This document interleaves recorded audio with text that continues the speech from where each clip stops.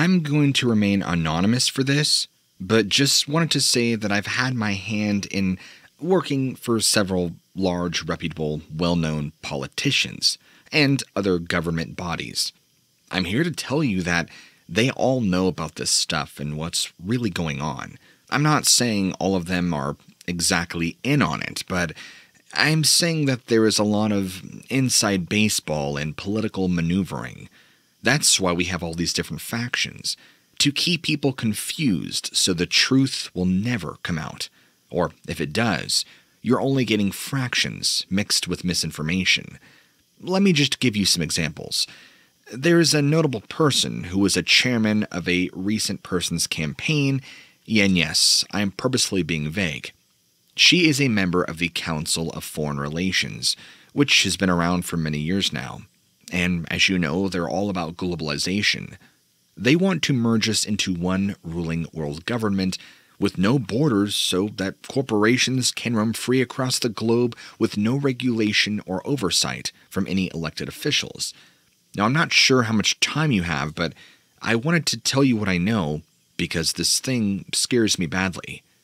When I worked in D.C., we had a lot of people come through my office who were whistleblowers, military personnel, law enforcement, and some very high-level government officials. People who, what I call, work on the back end.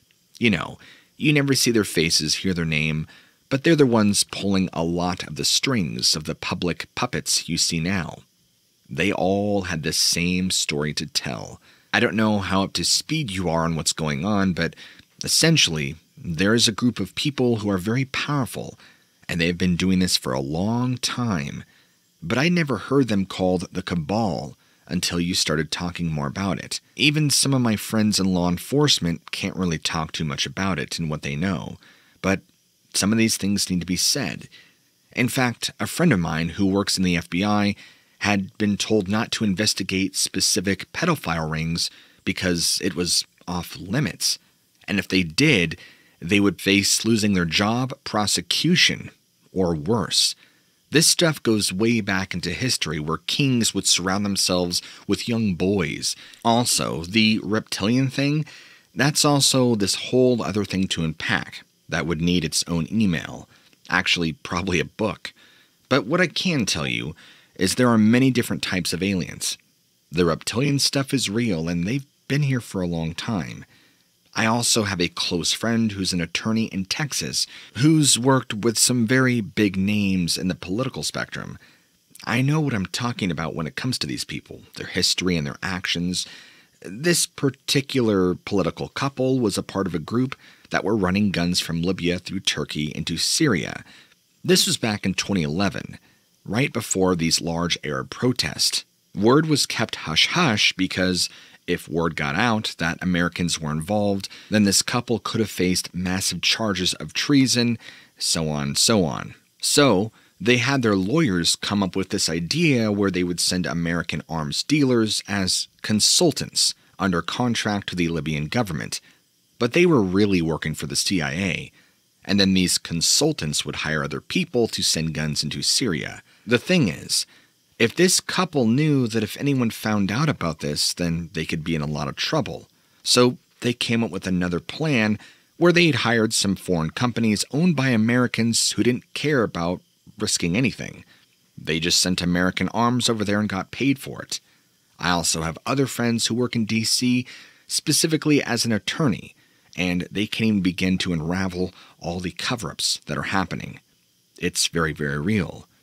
One time, I was also at a meeting at the White House when Obama walked out from behind his desk after we finished talking about something else entirely unrelated to UFOs or aliens or any of that stuff. And I thought this was interesting that he brought this up completely unannounced. He said, "You know, one day we're going to have to tell the people about the UFO incidents." Then he laughed like it was some kind of joke, but nobody else did because everybody knew he wasn't kidding around.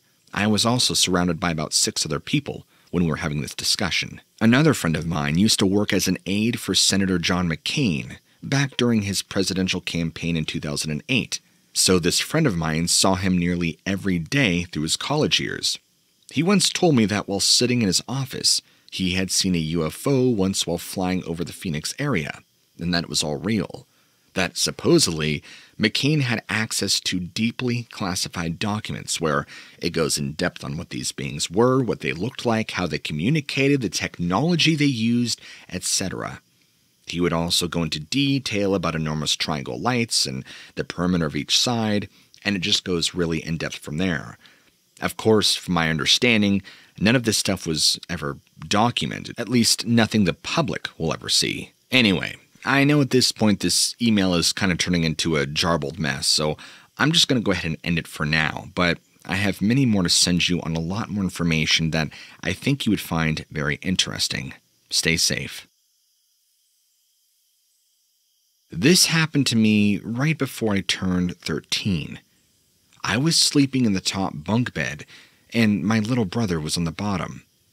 I remember seeing a shadow of a man or something walk by our door, which is at the end of the hall. I was so scared, I did not want to get down from the top bunk, even though it was only 6 feet from the ground. It still felt like a long way down.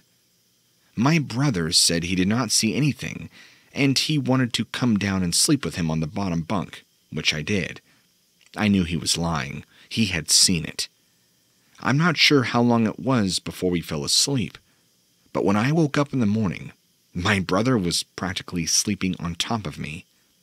I remember being so tired and stiff that it hurt to move. I didn't feel right after that first night, and things would keep happening. I would hear footsteps in the house. My door would open on its own.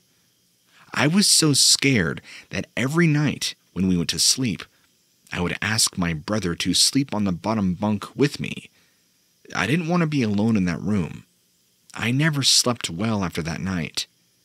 My parents would claim they would hear strange noises too, but we just thought it was our cat or something.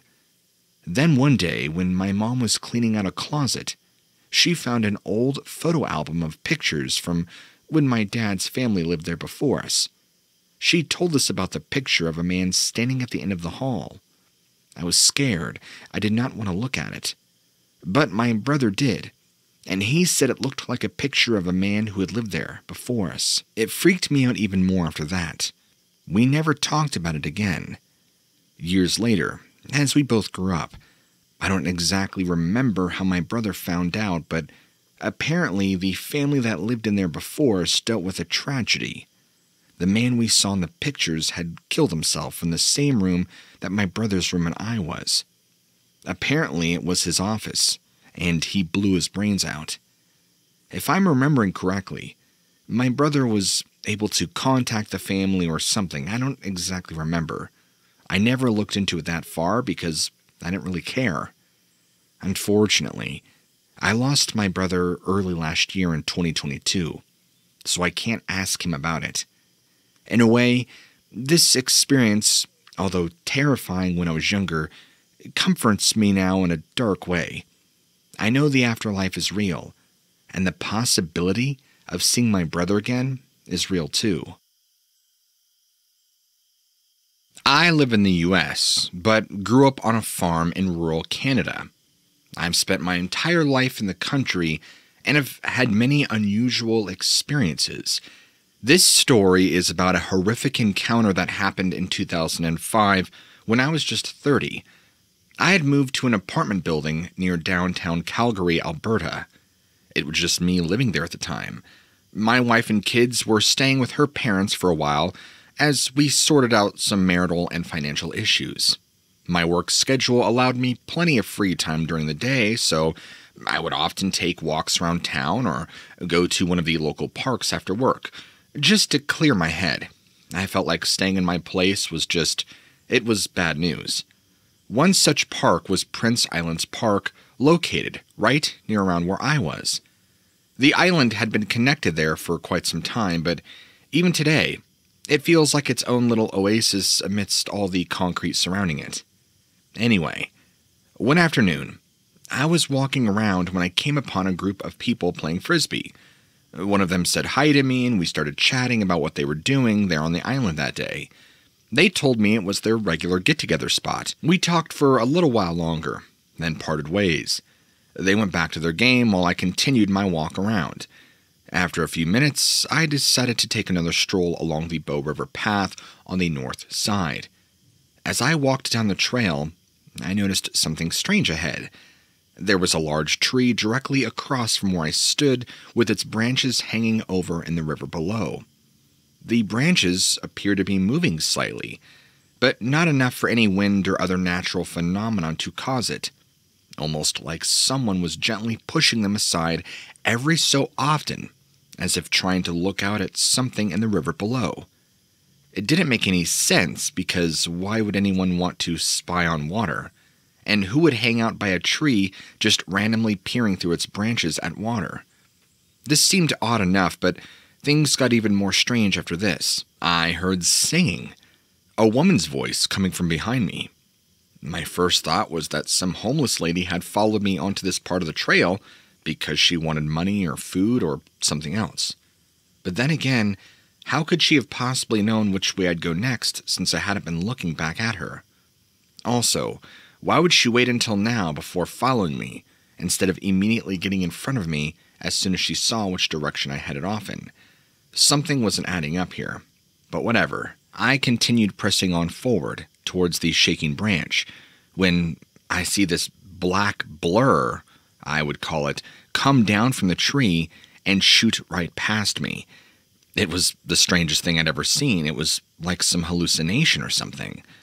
Instantly afterwards, I felt this cold brush of wind fill up all around me. It was like I was enveloped in winter. And then I would hear this faint singing from all around me. It was coming omnidirectionally. Up, down, left, right, it didn't matter.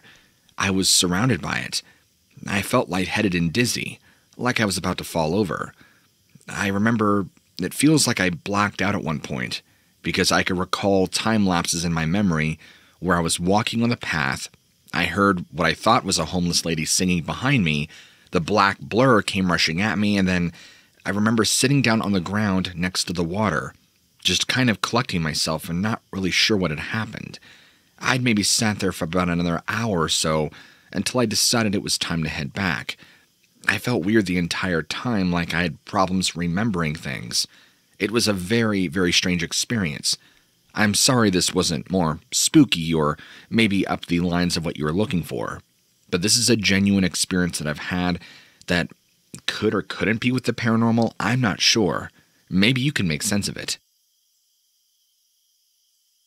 I've been into the outdoors since I was about 10 years old, and have been camping and hiking for many years now. My family is from the north woods of Wisconsin, but we moved to Texas when I was around 12. We spent most summers up in northern Wisconsin, where my dad grew up and still has some land that he owns there with his brother and sister-in-law. We would go up there for a week or two at a time, stay in the family cabins that my father built when he was younger. I've spent many nights alone in those cabins, sometimes with my brother, sometimes by myself. They're about 20 miles from the nearest town, and you have to take a dirt road for about 10 miles before getting to the family land. Listen, my brother is 6'4", I'm 5'10", so we both felt pretty safe up there, even at night when it was pitch black outside. There's no cell service up there either, which made us feel more isolated than normal. There are also some big game animals in that area, but we never had any issues. We would also go hunting up there as well, but I'll get to that in a later story. So, anyway, this happened about 5 years ago. My brother and I had been up there for about a week, but we were leaving the next day to go back home to Texas. It was around 9 p.m., pitch black outside, no moon. We were in one of the two cabins playing video games, having some beers before going to bed. The cabin has 2 doors on it, one leading into a bedroom area, which is separated by another room by a half wall, and the other door leading into a living room/kitchen area. The cabin also has 2 windows, one in each of those rooms. We were playing video games when we heard something outside the front window of the cabin, which was only about 10 feet away from us. It sounded like somebody was banging on that window with their fists, but it wasn't rhythmic, like somebody would do if they were knocking on a door. It was more like someone was hitting a window randomly, but it was loud. My brother and I looked at each other with our eyes wide open, not knowing what to think or do next. We both got up from the couch, walked over to that front window, trying to see who or what was outside in the darkness of night.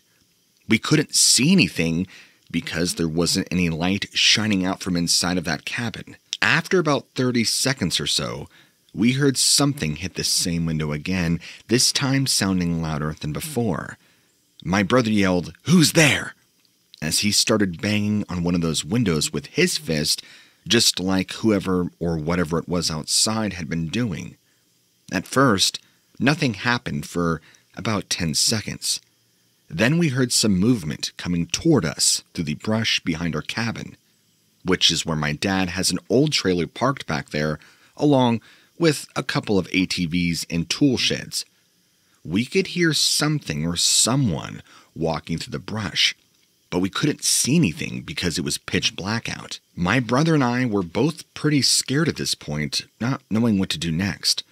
All of a sudden, we heard some movement on the roof above us as well, like something was running around up there or jumping from one side to another. We looked at each other again with our eyes wide open in fear, wondering who or what that could be up there. The only thing that came to mind for me was maybe my dad's dog had snuck into one of those cabins while we weren't paying attention and somehow got on the roof. After about 5 minutes of hearing whatever it was run around on the top of our cabin, jumping back and forth, my brother finally yelled, "Get off our property!" He then grabbed his shotgun, which is always loaded with buckshot shells. He opened up the doors leading out of the cabin, but again we couldn't see anything. We could still hear whatever it was running around on the roof. So he aimed his shotgun and prepared to fire. He emptied one of those 3 rounds into the air, then stopped for a minute to listen for any movement or sounds coming in that direction. All we heard were some coyotes yipping in the distance, which is common at night. My brother told me to grab my flashlight and follow him as he walked towards our dad's trailer, which was only a little bit away from the cabin. When we got over there, I noticed something sitting down against one of those tires, a huge pile of deer guts. It looked like someone had torn open an entire deer carcass and just dumped all of its insides onto that tire. The smell coming off of it was absolutely putrid, like rotten meat mixed with feces. There were also pieces missing from this deer carcass as well, like someone or something had been eating parts off it while they sat here next to this trailer. We both stood there looking at each other in shock, wondering what happened, who did this. As soon as I said, "What do you think happened?" my brother yelled, "Wendigo." Wendigo is basically a cannibalistic creature, living amongst humans during winter months when food sources are scarce up north, where my family has land, and where I've spent many nights alone camping and hiking before too.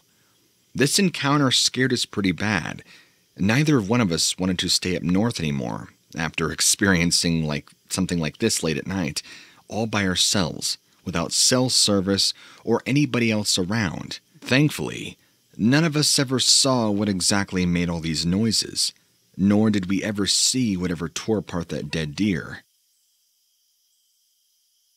It was a warm summer night when I had my first encounter with the unknown. I was driving through a remote desert area here in New Mexico, making my way to a nearby observatory to do some stargazing. But as I drove down the winding dirt road, I saw something that I could not explain. A bright light that seemed to be following me and almost hovering in the sky above me. I thought it might be a shooting star or possibly a satellite, but as the light grew in intensity, something was obviously wrong. I pulled over to the side of the road to try to get a better look at what was going on. It was like nothing I'd ever seen before, this sleek silver craft that seemed to almost pulsate with energy. It was as if the craft was alive. I was frozen in awe and fear, unsure of what to do. And then with a suddenness that took me by surprise, I was pulled up into this great wall of light, as I guess you could call it, enveloping me. And that's the last thing I remember before everything went dark. When I woke up, I was in a white room. Everything was white and very bright. I was surrounded by beings that I can only describe as different. They were unlike anything I'd ever seen before. Tall, slender, white pale skin, but it almost appeared as if their flesh itself was made out of this bizarre metallic material. They spoke to me, not in any language I could understand. It was telepathic. They were communicating in a way where I didn't exactly understand what they were saying, but at the same time, I understood what they were conveying to me, if that makes sense. It's as if their own thoughts were invading my mind with a force that left me feeling dizzy and disoriented. It was then they informed me for the reason they took me. They told me I was a part of a special bloodline that they had been monitoring for generations, that apparently I had been chosen to receive a message. The message was simple and horrifying. The end of what we know as the world was coming very soon, and there was nothing that I or anyone could do to stop it. Over what felt like hours, they showed me visions of the apocalypse, tsunamis, cities collapsing, fault lines collapsing, whole states and countries submerging in the ocean from drastic earthquakes, the sky turning blood red. It was like something out of a nightmare, very reminiscent of the movie 2012, actually, but far more realistic. I felt a sense of hopelessness and despair that I had never experienced before. It was like an actual movie, except I was living in it. It was around me, I was in it. But I understood in that moment that they were showing me the future. When the experience was over, I kind of just remember waking up back here, next to my car, alone in the desert, with really no memory of how I got there, but I do remember what had happened up there. I felt the physical effects of what had happened. I felt nausea. And apparently, after going to the hospital, I had some pretty severe symptoms of high radioactivity, including dizziness, nausea, a strange metallic taste in my mouth. But I couldn't explain to the doctors what had happened. And every now and again, I'll get this strange metallic buzzing or ringing in my ear that I've never had in my life, and it's almost pulsating, and it gets so loud and it hurts, and then it suddenly dies. I'm not exactly sure how to explain it. Like I said, when I drove myself to the hospital, they kept asking me what did I do and why do I have these symptoms. I couldn't tell them my experience because I'm sure I would have been put up in the nut house. This was years ago, by the way, and I am still dealing with the aftermath of all of this. I have become literally obsessed with finding answers, so I've been scouring the internet for any information on UFO sightings or extraterrestrial encounters, just trying to make sense of what happened to me. I even reached out to Phantoms and Monsters, I've reached out to Reddit, and so far I've not really got a reply back. But the more I search, the more I read up and realize that I might never find the truth, and that the times the truth might have peeked itself into the horizon of the internet, they were squashed, they were taken down, and blacklisted. I do not feel the same now when I look up at the night sky, and I could still sometimes see that hovering, glowing light. It does serve as a constant reminder of the unknown reality that sits there.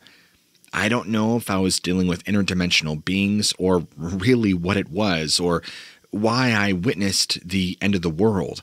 And if those visions are correct, then humanity should be terrified. And if it's not, that I'm not exactly sure what they were trying to achieve, and I don't know what's so special about my bloodline. I'm just a regular, ordinary person. I am aware that this world is full of things we cannot possibly understand.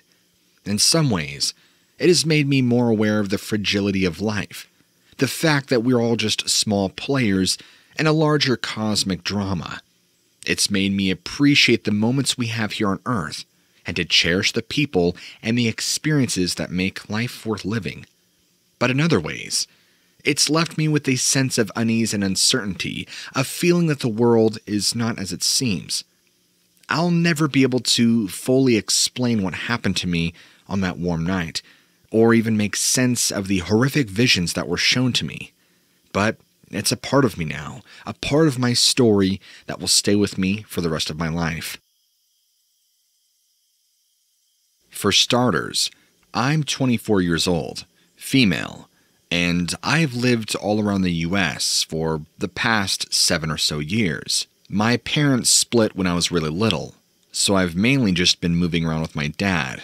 Well, he passed away back when I was 20 years old, so it's pretty much just been me on my own.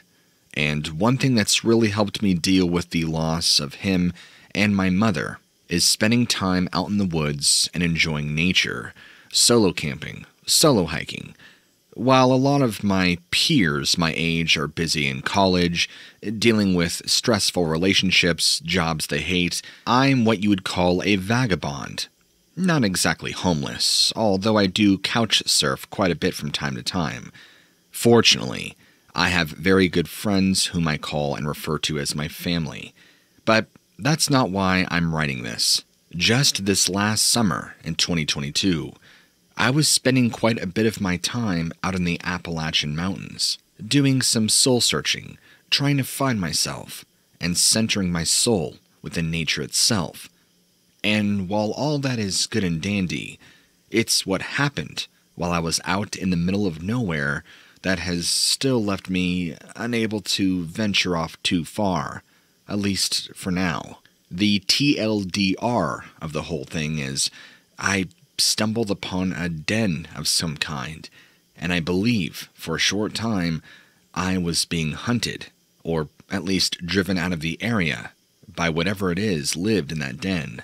If I had to guess, I'd say I was roughly 8 to 10 miles off any near trail, which is pretty far out in the woods for most hikers and adventurers.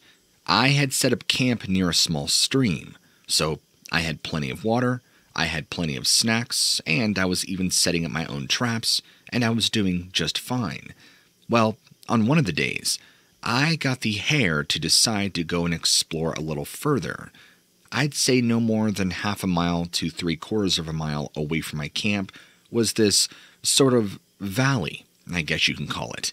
While hiking in, I saw quite a few large bucks bedding down in this area, several does as well. I figured this would be a great area to find any deer sheddings I could get a hold of, since I love collecting them. This is probably where I should have picked up on my instinct that something was wrong. Upon only coming in here a few days ago, there were a lot of deer. Now, it was completely empty, desolate of almost any animal life, or so that I sensed and saw. However, in that moment, I didn't think it was really too strange, considering most animals do migrate through certain areas to follow food and whatnot, so I just went on my merry way looking for any sheddings I could find. Now, as I'm doing this, searching in this small valley, I began to get this strange sensation over me. It was like my gut instinct was screaming at me to get out of the area, to leave, that I was in danger. But looking around, I didn't see anything. I didn't sense that I was being followed or stalked by a cougar or a bear, so I just ignored it and kept searching. Now, as I went further down into the valley, there's a part that it's not exactly a cliff, but it kind of dips down a little bit, and this is where I found a rather large opening into what I can only assume was a den based upon what I found. Now, the hole in the ground, or I should say this 90-degree hole, was roughly about 6 by 6. Not a perfect circle, but almost very close to it. Something had clearly burrowed this hole, and when I say it was about 6 feet high by about 6 feet wide, I don't know of any animal, not even a bear, that creates an opening this large. I was curious, and against my better judgment, actually was able to fully, without crouching or getting down, walk into this large den. Now, this wasn't a cave like many bears will do. This was actually dug out, completely under the ground. You could even see tree roots hanging in one of the corners. If I had to give an actual estimation of how big this chamber was, I'd say probably maybe 15 or 20 feet in length and maybe no more than 6 to 7 feet in height. The entire den reeked like blood, urine, and wet dog. As I shone my light around closer to the corner of the den, I saw what appeared to be several large deer carcasses that looked to be almost completely intact, or at least the skeletal frame, but you could tell it had been eaten on. And there were also other miscellaneous skulls. It looked like just a bunch of deer skulls, honestly. And as soon as I kind of crawled down into this den, probably really going no more than a few feet in just to make an observation, I just got this feeling that I should not be in here and I need to get out now. So instead of exploring further, which I would have loved to do, I just decided to crawl out, crawl up the little incline, and try to move my way out of the valley. Now, as I'm doing this, as I'm exiting this den, immediately I noticed that the forest was even more quiet than it was before. I mean, I've been in the woods many times. I've spent hours upon hours on trails and going through the woods, and I've never experienced the woods so quiet before. It was as if all sound around me had completely stopped. I could have sneezed, and you would have heard it for miles. The sensation down inside my body wasn't that of being watched or followed or stalked. It was more just a burning sensation, as if my entire being was screaming at me to get to safety now because things were about to get bad. Now, this time I did listen to my instinct, and I assumed that the den I had found, or whatever was bedding down in there, was probably a large bear, or maybe a den of cougars or something. I mean, clearly something had been dragging fairly large kills down in there. I mean, the complete skeletons I saw were pretty large bucks, so something was pulling something down in there. I'm not too educated on how cougars or bears drag their kills or what they do with them, but it just wasn't sitting right with me. So as I'm climbing my way out of the valley to get to part of the ridge line, I begin to hear sounds in the woods around me, as if something really big is moving in my direction. Now, I can't really tell 4 legs, 2 legs, none of that, like you tell a lot in your stories, but I could tell that whatever it was very large by the size and weight and how it was stepping on the ground, and it was breaking brush and moving quickly in my direction. Without hesitating, I upped my speed by like 2 or 3, moving quickly back to camp. In hindsight, this was probably a terrible idea because I believe that I led this animal or these animals to my campsite. Now, it took me probably about 30 minutes or so to get back to where I was camping, just because I took the long way around, which didn't have as much dense foliage as the way I took in. And it sounded like whatever was following me was not following me with the intent of hunting me, but following me with the intent of keeping hidden, just enough far back so that way I wouldn't see anything, but yet that it could keep tabs on me. Now, I'm not a biologist or a wildlife expert, but I almost am certain that cougars and bears, which both hunt, don't do that level of hunting.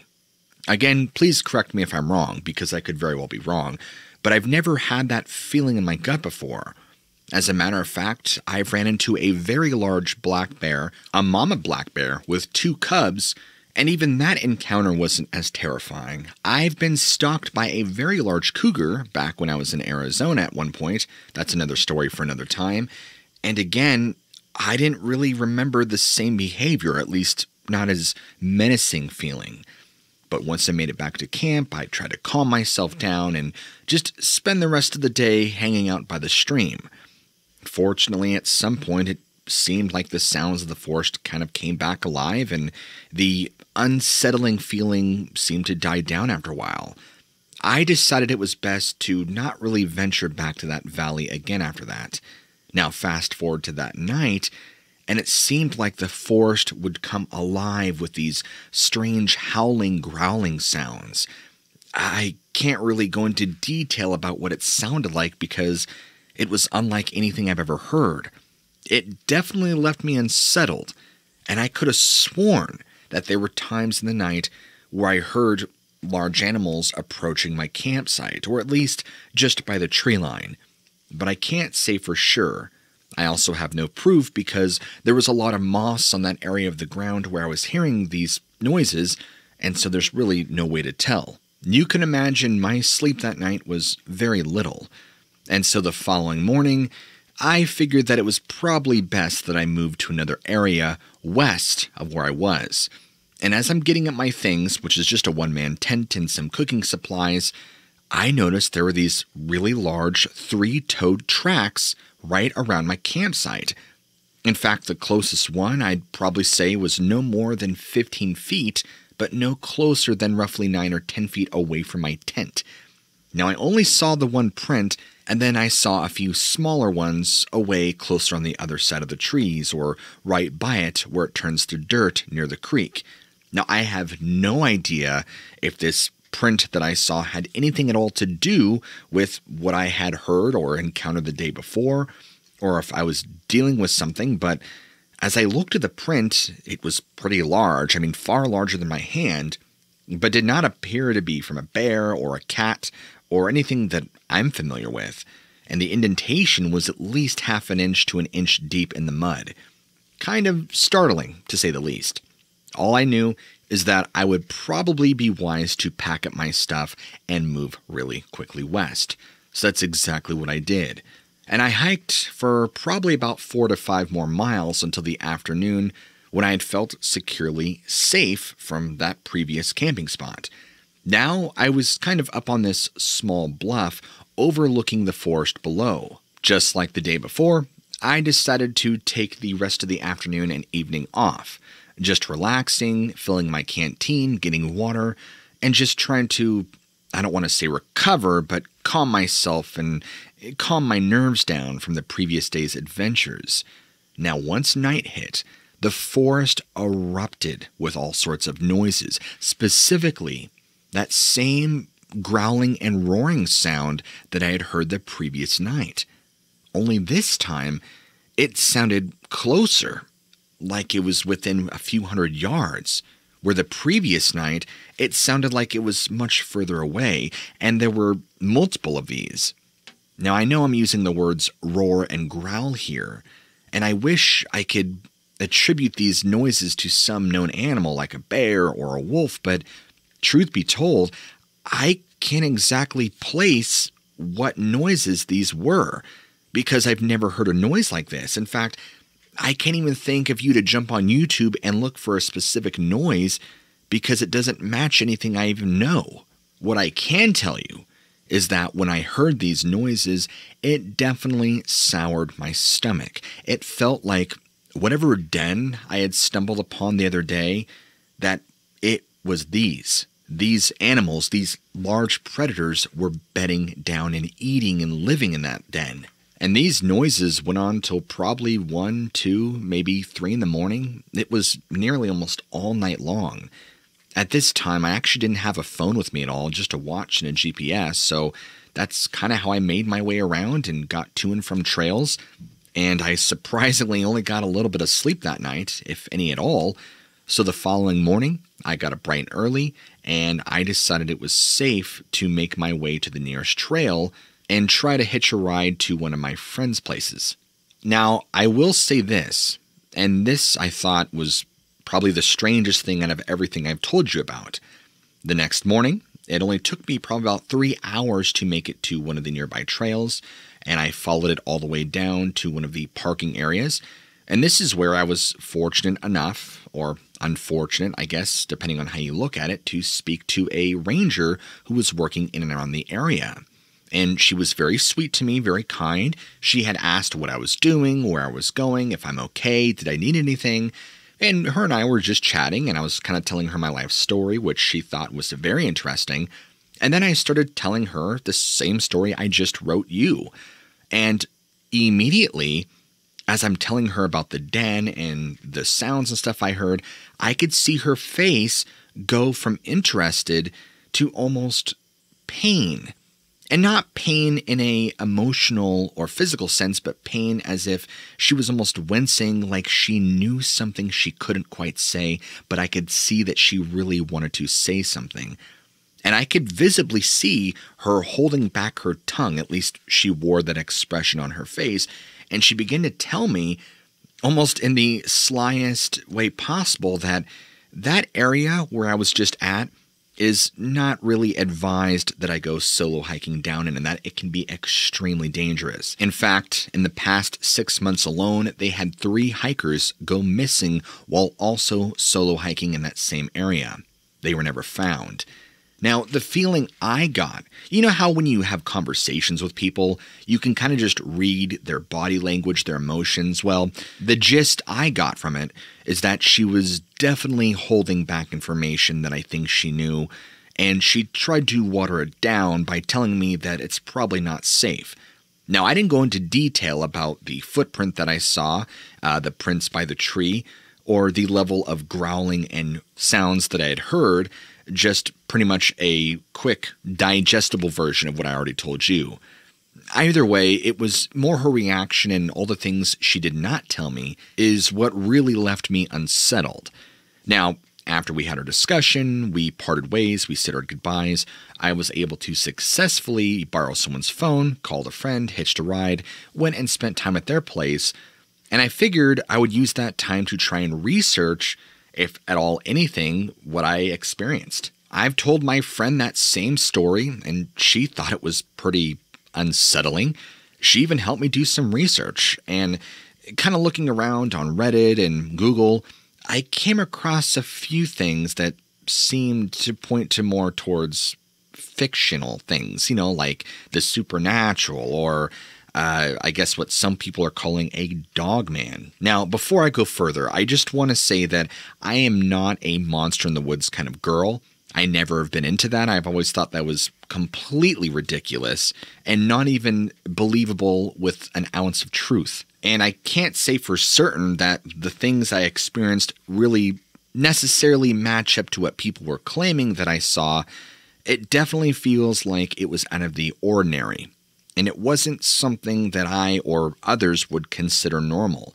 Hey, perhaps it really was a bear. Perhaps it was a cougar or maybe a pack of large wolves. I don't know. But all I can say is it definitely was different than any other time I've been out in the woods. It disturbed me and it left me unsettled, so much so that it actually stopped me venturing out in the woods for a while. And as even now in 2023, I still am a little apprehensive to go too far off the trail, just in case my life might be in danger, like it could have been that day. It was the summer of 2016, and my friends Michael and Jacob and I decided to go camping in the George Washington National Forest in Virginia. We heard about a great camping spot from a good friend of mine, though he mentioned that the area might be restricted since it's pretty far off trail. However, we did see several fire pits around and figured it would be fine to camp there, at least for the night. We arrived at the spot in the late afternoon, setting up our tents. Afterward, we quickly gathered up some kindling and wood to start a fire. As the sun began to set, we sat around the fire. We had a couple beers and just began reminiscing about the good times of the past and our current lives. We also discussed work, relationship, and shared some jokes. 10 p.m. came pretty quick. We noticed that the woods had now become eerily quiet. The usual sounds of crickets and other nocturnal critters had all but vanished. We also felt a strange sensation, like static electricity in the air. The hair on our arms stood up, and we could even hear a faint humming noise. Suddenly, there was a deep bass noise, and a bright light flashed in the distance. It lit up the entire forest like a powerful firework, but it lasted for about a minute. The light then split into 3 or 4 smaller lights that shot down into the trees. We stared at each other in disbelief, unsure of what had just happened. We considered several possibilities. Maybe it was a meteorite, some strange weather phenomenon, or even something man-made. Eventually, we decided to shrug it off as unexplainable and went back to our conversation. Well, around 2 a.m. rolls around. We called it a night and crawled into our tents. Michael and I shared one tent while Jacob opted to sleep by the fire. 3 a.m. rolls around, and we're suddenly awakened by Jacob shaking our tent violently. He sounded panicked as he told us there was something big watching our campsite from about 50 feet away near the woodline. We climbed out of the tent and squinted through the darkness toward where Jacob was pointing. At first, we didn't see anything, but our eyes soon adjusted to the dim moonlight filtering through the trees. We all noticed an unusually large silhouette. It appeared to be standing on 2 legs, swaying side to side as if trying to get a better view of us. Our minds raced with fear as we thought about bears or even other dangerous wildlife known to inhabit Virginia's forests. As we continued to stare at this figure, another loud scream echoed throughout the forest, similar to what you might imagine a pig being slaughtered would sound like, but much deeper and more resonant than any animal noise any of us has ever heard. This cry made our ears ring and made us cower. Within seconds, this unsettling noise subsided. We heard the sound of rapid footsteps approaching, 3 or 4 more, similar to the first one, emerging from the darkness and began circling our camp. We were frozen, completely unsure of what to do. These things seemed curious about us, but also acted aggressive. They would dart towards our tent, only to run back a moment later, as if bluff charging. We continued to watch them warily. Another loud scream rang out, and one of the creatures grabbed a tent pole and pulled on it with such force that it dragged the entire tent several feet across the ground. At this point, Michael, Jacob, and I were yelling at each other over what we should do next. It was clear that staying at our campsite any longer was no longer an option. We needed to get away from this as quickly as possible. Gathering whatever courage we had left, we made a mad dash for our truck, which was parked a ways away. Once we made it, we fumbled with our keys in trembling hands before finally starting the engine and slamming down on the gas pedal. As we sped away from our campsite, one of those monstrous beings appeared directly in front of us on the road, illuminated by our car's headlights. We got a better look at it now. Standing around 8 feet tall, with dark gray fur covering the majority of its body, except for its chest, which was a white or yellowish color. Its face reminded me of a hyena, but somehow morbid and twisted. Knowing full well that hitting this thing might damage our vehicle beyond repair, or even worse, provoke their aggression further, We swerved around it, just narrowly avoiding a collision, while praying that none would follow us down off this mountainous trail. Eventually, arriving safely back onto paved roads leading towards civilization, exhaustion took over all three inside, causing me, who sat behind the driver's seat throughout the whole ordeal and without incident, to almost pass out. We drove through the night and parked in a shopping center parking lot just to try and gather our thoughts, trying to process what happened. We even debated whether or not we should report this to local authorities, but we decided against it. Morning eventually broke, and we mustered up enough courage to return to our campsite, with the hopes of retrieving some of our belongings. However, when we arrived at the scene, where only hours before chaos had ensued, there was no trace left behind. No tent poles scattered about, nor any remnants from last night's fire pit could be found anywhere within vicinity. It was as if the creatures had taken everything, leaving no evidence of their existence or our terrifying encounter.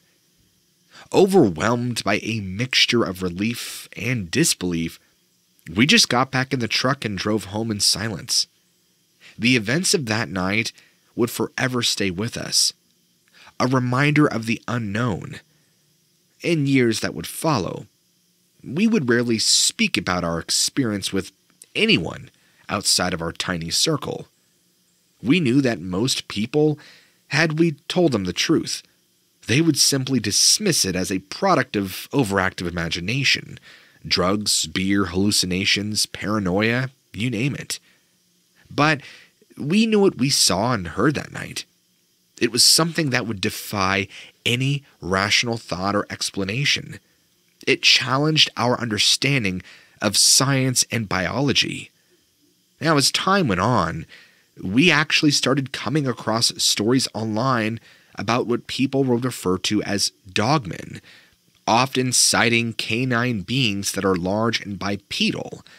While we can never be sure if other stories were true or simply urban legends fueled by fear and fascination, they did serve as a reminder that we were not the only ones.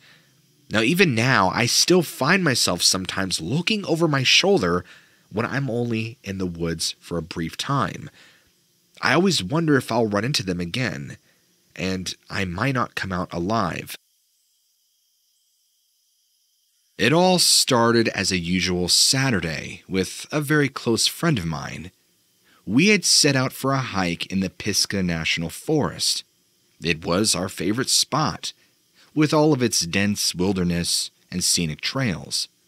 We had been exploring the forest for, years now, and we felt pretty comfortable in the area. As dedicated weekend explorers, we enjoyed fresh air, peaceful environments, and the occasional wildlife sighting. But this trip would prove to be different than our usual hikes. We began it early in the morning. This way we could avoid the heat of the day. The sun was just starting to rise, casting a soft golden light on the trees and illuminating the path before us. We chatted about our mundane week at work and looked forward to a much-needed break in nature. The trails were relatively quiet, and we reveled in that early morning serenity. A couple of hours into our hike, we came across a fork in the road. To the left was an unmarked game trail that we'd never explored before. Well, curiosity got the better of us, and we decided to venture down this new path. As we walked, we noticed that the trees almost seemed to grow thicker, and the atmosphere, it felt somewhat different than our usual trails. And just around noon, we came upon a clearing. In the middle stood a strange-looking tree. It was twisted, with what I can only describe as dark, scaly bark. It seemed really out of place among the surrounding landscape. As we approached, an unpleasant odor had filled the air. This made both of us pretty uncomfortable.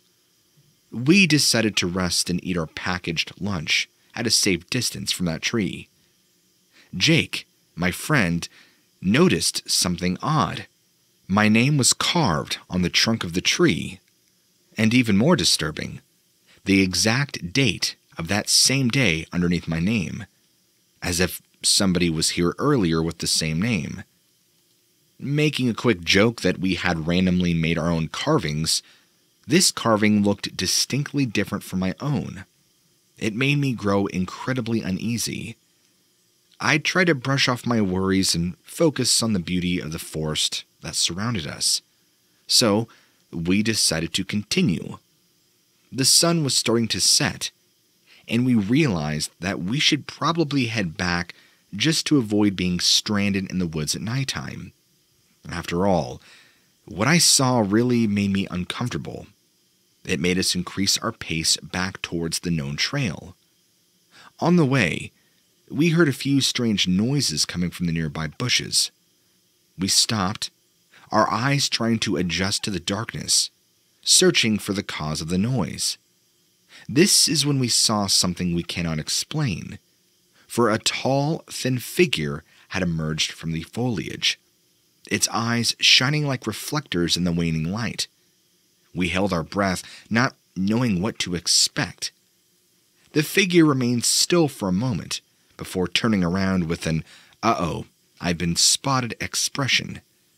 We can make out very little of its features, except for how unusually tall and thin it was. Our legs felt weak, but we knew we needed to get out of there immediately. We quickly retraced our steps, practically running back to the familiarity of the trail that led us toward our car. We did not speak. We were on edge for most of the time, until we reached the false safety of the parking lot. Once inside the car, we finally caught our breath and equally voiced our shared disbelief. Who or what was that figure? We couldn't be sure, but we agreed on one thing. We were certainly never going back to that same unmarked trail ever again. So that's when I got the research itch. I decided to hop on Reddit here and wanted to know if anyone out there has seen something similar. To my recollection, it was tall, white, and gaunt. I don't think it was a person, but what else could it have been? I've heard some people mention the term skinwalker or wendigo, but I'm not exactly sure what that is or if that's what we saw. Any answers would help us greatly. Thank you so much. I grew up around the Apache Reservation in Arizona, and let me tell you, there's a whole lot of nothing out there, but there is a lot of weird stuff that happens, and that's what my story is centered around. Nothing scary like monsters in the woods or aliens coming down to abduct you, but something out of place. Sometimes you'll find something that makes you stop and wonder what the heck is going on. Now, my family owned a small ranch just outside the reservation, and I spent a lot of my childhood years exploring those wide open spaces. Now, as an adult, with a penchant for whiskey and storytelling, I find myself reminiscing about one particular incident that still bothers me to this day. It was on one of those hot afternoons where the air felt like it was trying to smother you with its embrace. My buddy Travis and I were out riding our horses near an old abandoned mine, and we came across something peculiar. There, right in the middle of nowhere, stood a perfectly intact phone booth. Now keep in mind, this was long before cell phones became everyone's lifeline. So finding a phone booth way out here was like stumbling upon an oasis in the desert. And it was in immaculate condition. It looked like it was brand new and had just been stuck here. Travis, of course, looked at me with raised eyebrows and said, "Well, ain't that something?" His voice dripping with sarcasm. We both laughed, but decided to check it out anyway because why not? As we got closer, though, things started to get weird. First off, there wasn't any road or path leading up to this phone booth, just desert as far as the eye could see. And secondly, probably the weirdest thing, there was no telephone lines connected to it. The thing seemed to be just standing there all by itself like some sort of mirage. I dismounted my horse and cautiously approached the booth, while Travis hung back with his usual devil-may-care attitude. I opened the door and noticed a faint, burnt smell. I found that not only was there an actual working phone inside, but also a thick phone book filled with names and numbers I didn't recognize, addresses that didn't make sense. Feeling equal parts still curious and unnerved, I picked up the receiver, expecting to hear nothing but silence on the other end. Instead, I was greeted with a dial tone. I looked back at Travis, who just shrugged and said, "Go on then, give it a call." I decided to humor him and dialed my own home phone number. To my astonishment, the call went through and my mother answered on the other end. We exchanged a few confused words before I hung up, not wanting to waste any more time or money on this bizarre event. As we rode away from that phone booth, I couldn't help but feel like we had stumbled upon something that wasn't meant for us to find. It felt as if we had trespassed into some hidden corner of reality where logic and reason held no sway. The entire time, I felt like I shouldn't have been there, that there was something wrong about it. Travis and I couldn't stop talking about this mysterious phone booth as we continued to ride through the desert. We even joked about calling long-lost relatives or maybe even the president himself from that lonely outpost. As the sun began to dip, painting the sky with hues of orange and red, we decided to make camp for the night near an old, dried-up riverbed. The air had cooled down just enough for us to build a small fire, without the fear of burning down half of Arizona. As we sat there under the stars, sipping whiskey from a shared flask and swapping old stories, we still couldn't shake the feeling that something was off. The night seemed darker than usual, as if all light was being swallowed up by some unseen force. And there was this strange sense of being watched, like there were eyes out here in the darkness studying our every move. Neither Travis nor I were easily spooked. After all, we'd grown up in these parts and knew every nook and cranny like the back of our hands. But that night felt different somehow. We eventually drifted off to sleep despite our unease, only to be awoken sometime around midnight by a sound that scared us. It was faint at first, almost indifferent against the backdrop of howling wind and rustling brush, but it soon grew louder until it became impossible to ignore. It sounded like ringing. A telephone ringing out there in the dark desert night. Travis and I exchanged nervous glances before grabbing our lights and heading in the direction where we had found the phone booth earlier that day. We were pretty unnerved, and we moved cautiously through the moonlit landscape, guided only by memory and intuition.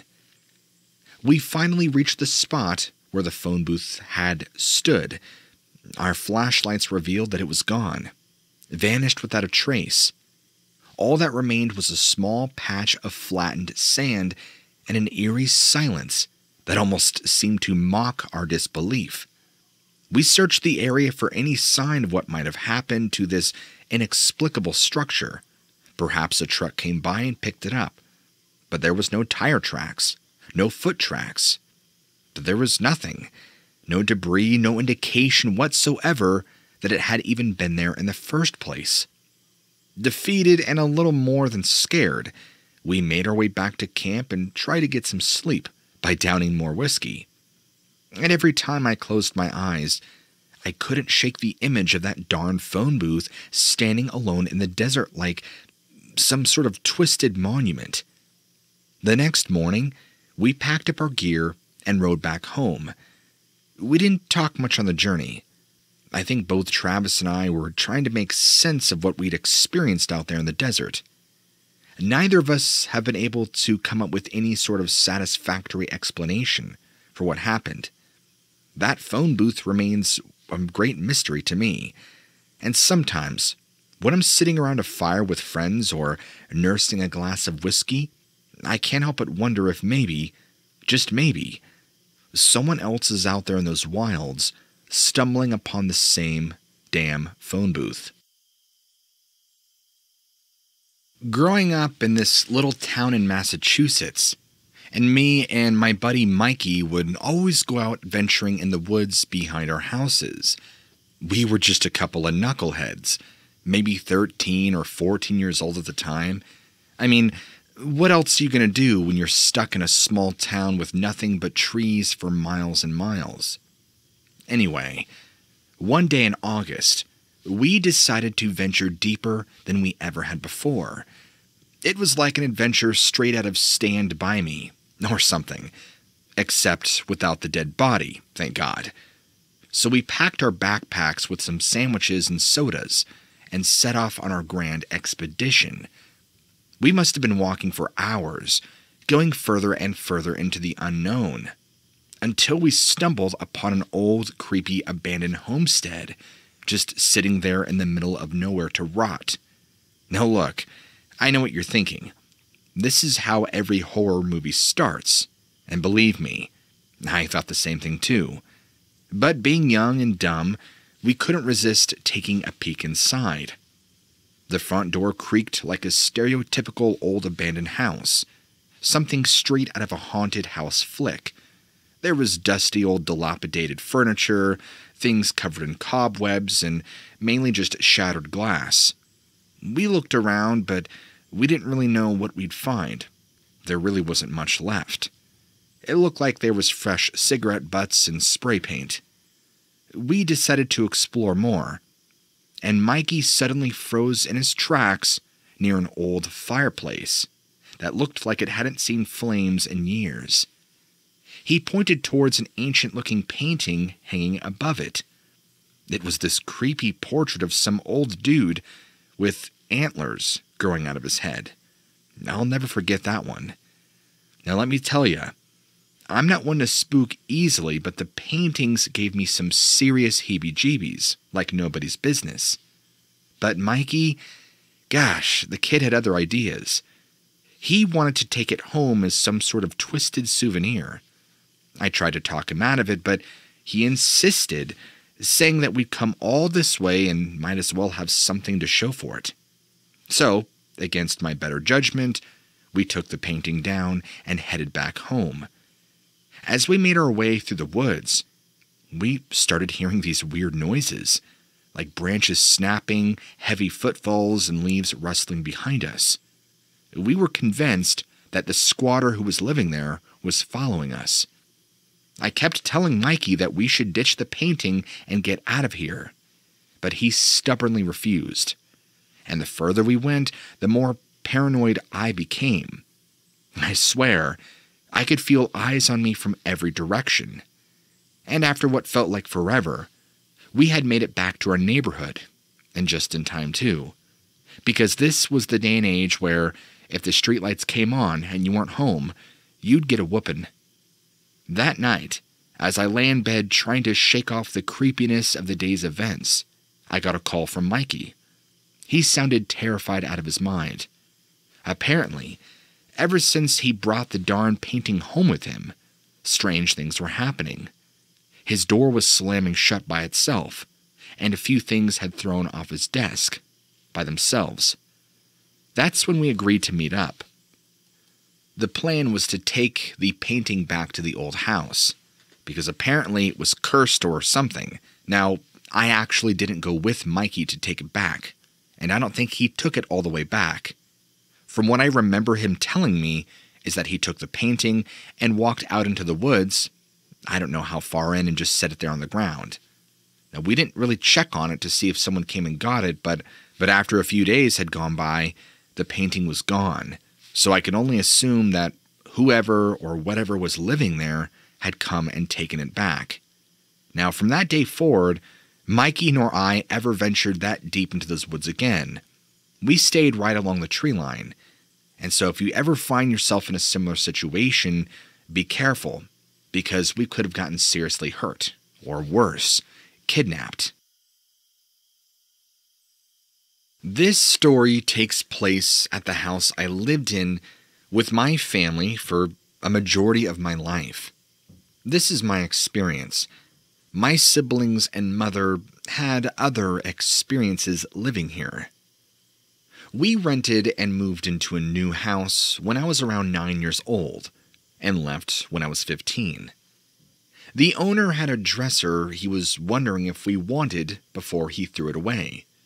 My mother agreed and placed it into my room, so I had more room for my growing collection of clothing. The house was one floor, decent sized, and you could hear when someone was walking from the complete opposite end of the house. My room was next to my sister's, which was the last door down the hallway. The bathroom was to my left, and further up was a break-off where my mother slept, and across was my brother's room, then the front door was adjacent. The kitchen was directly opposite my sister's room down the hallway, next to my mother's room, the kitchen, without a door blocking it off.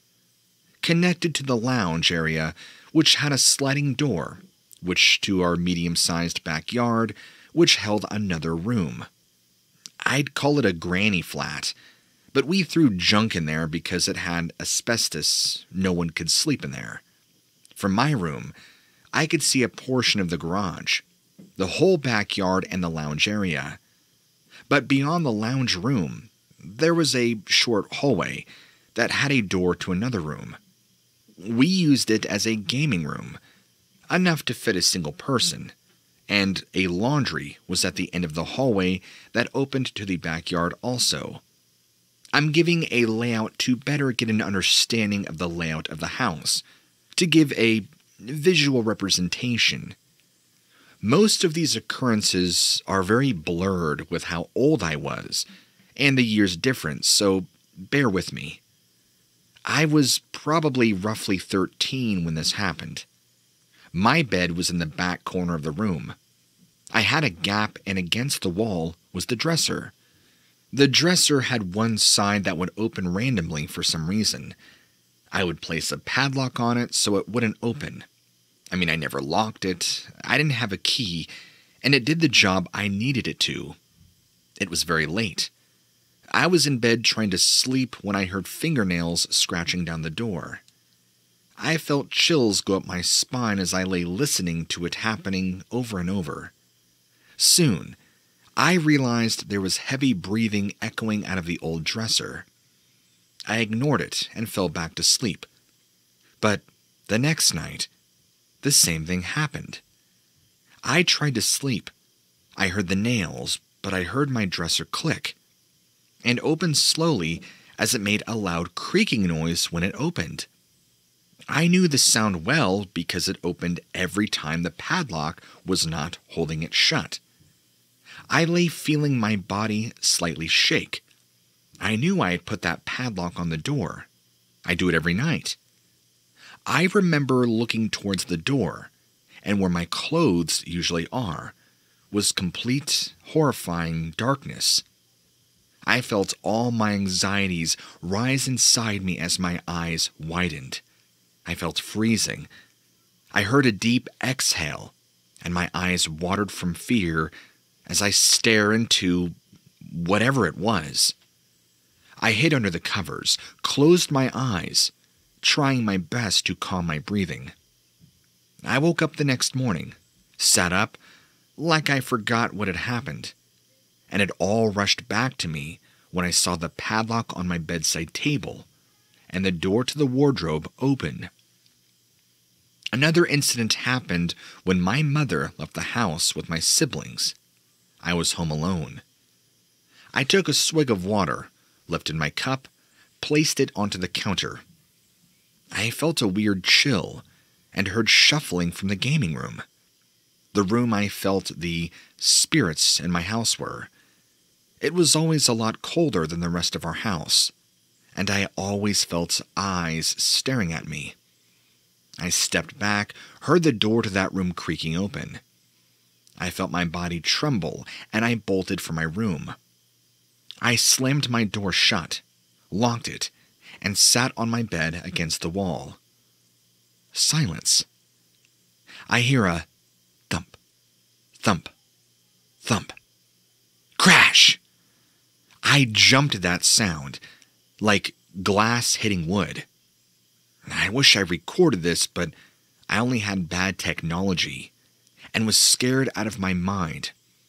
This was before everybody filmed their whole life and at the ready with a phone.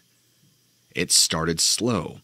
When you begin to run in a startup, it ran from the sound where the glass shattered right to my door. Heavy, loud, angry footsteps charging right for me. It felt as if everything was closing in on me, and it smacked right into my door like an angry animal. I jumped, tried to hide further back, but there was nowhere to go. I sat there for a while, messaging my mother after a long time of silence. I hear the front door open, loud conversations, and my mother calling out to me to help. She walked into the kitchen, me behind her, and the glass I drank out of lay on the floor, broken. The last incident that was imprinted into my brain was the night I woke up, groggy and confused as I heard shuffling through these open square-shaped boxes I had containing books, papers, my phone, etc. I rolled over and saw a dark figure with long hair going through my things. I called out my brother's name, and there was no reply. I called to my mother. No reply. I sat up slightly, cleared my throat, and it clicked as it stared right at me. Darkness covering its face, hair a crazy mess, and it was tall. It stood up tall, and the heavy breathing swarmed me. I threw the covers over my head and rolled over, crying at this point and shaking. I tried to calm myself and eventually fell asleep. They are the three main things that happened over the years. But there were always footsteps, eyes on me, scratching, and sometimes someone would touch me in my sleep. The scariest thing in that wardrobe, messily cut into it, was a name I only remember, Elizabeth. But it's been a long time since I lived there, and I'm in a new house, which gives me the creeps sometimes, but not as bad as that house. I compiled two different theories. A man who ran around the house in boots, and a woman in my bedroom. I don't know if the people now living there have issues, but I am glad I'm out of there, and glad they did not follow me if they could. When my brother and I were really young, I remember my mother taking us to our mountain house all the time. We hated it, because most of the time, she made us go and none of our friends were there, so we were bored mostly. She would tell us it's for our own good. The air up there is much better than in our polluted city, which is true. Nowadays, I really love going up there. Except now, I go with my friends, and it's always fun. One time, when we were up there, I think we were 13 or 14, I remember being really bored, so I convinced my mother to let me and my brother go out and explore the woods behind the home. We didn't go in that deep, and next to the trail in the woods nearby, I noticed a fallen tree that made a perfect little hiding spot. It was like a tree house, but was built there. It was basically just a tree that was knocked down, and its branches resembled a roof, and underneath there was a little bit of grass. I figured we could bring a blanket, and it would be our little tree house. The next day, We brought our equipment. I prepared a blanket, some decorations made of paper, and a few glasses if we got thirsty. My brother brought some toys, so we wouldn't be so bored. We spent all of our time in the treehouse from then on. We would go back to the house occasionally, so that my mother wouldn't get too worried. One day, our neighbor came to his cottage, and we showed him our house in the woods as well. He was pretty amazed by it, but his parents didn't let him stick around for long. Now that we have made this discovery, we didn't really want to go home anymore. But we had to go to school, and Mom promised us we would come back again for the weekend. I literally couldn't wait for all the upcoming weekends so that we could go back and work on our house. Every time we went there, we would build it a little bit more and add things to it. Now, about 2 months later, my mother and I went to the mountains alone. My mother didn't really want me to go into the woods alone, but I managed to convince her that I would just be fine. As I was approaching my little treehouse, I noticed a black coat through the branches, and I got a little confused because I don't remember that we left any coats in there. When I got to my house, I froze in fear because the coat turned out to be a person sitting in my treehouse. It was an older man, in his late 30s, and he was just as surprised to see me as I was him. He asked me what I was doing there, and I explained that the house and everything inside belonged to me and my brother. The man found it very cute and said he wouldn't touch anything, and he just needed somewhere to rest for a while because he had traveled a long way. I was a little scared, and I said goodbye to the man and hurried back home. When I got out of the woods, I ran and told my mom all about our house and what happened. She was mad, especially because she didn't seem to know the man I described, and really anything could have happened. I was never going to go there alone again, and I was scared I couldn't sleep the entire night. Me and my mom were alone in the cottage. I kept imagining the man knocking on our doors and doing something.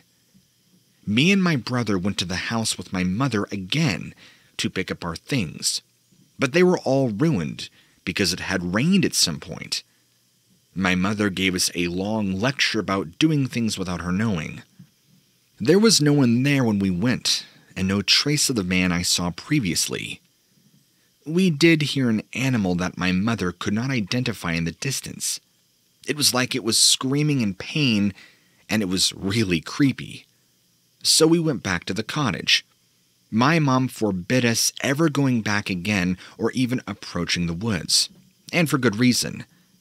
A few months went by, and my family was watching the news one night when a picture of a man appeared. It said that he was the main suspect in the murder of a woman, who was apparently his wife, and that he had been missing for 2 months now. I almost threw up when I realized why that man looked so familiar. It was the guy I saw in our treehouse that day when I went there alone. I told my mom right away, and she called the police to report a sighting. As the newsman kept talking, I was more and more grateful to God that he saved me from anything that could have happened that day. I mean, I was only a 13-year-old girl, and the man could have easily done something to me or hurt me, especially because he was on the run from police and I had already seen him. If my mom had reported him that day when I told her about what had happened, they would have definitely caught him. But something stopped her from doing that, just like something probably stopped the man from killing me. He definitely knew that I was a big liability and that I could get him caught, but he still decided to let me go. My family was very invested in this investigation and seeing if they could ever catch him. To this day, the man has not been found, and the case is not closed. Even now, 10 years later, I still get nightmares and can't sleep. I still feel like he's out there somewhere. August 1st, 2021 marks one of the strangest trips I've ever had near Boulder, Colorado. something which none of us will forget.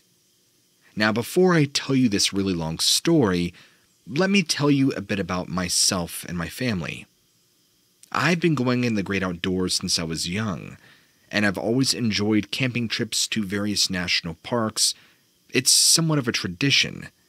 Now that I'm married and have children, my husband Tom and I are eager to pass on our love for nature by taking our children on these adventures with us as well. My kids are Jack and Lily, and they also share our enthusiasm. Now, on to the day in question. We had decided to visit Lower Mill Pond. We had heard from friends just how beautiful it was. The area was teeming with wildlife, and a serene pond that made it the perfect spot for a getaway.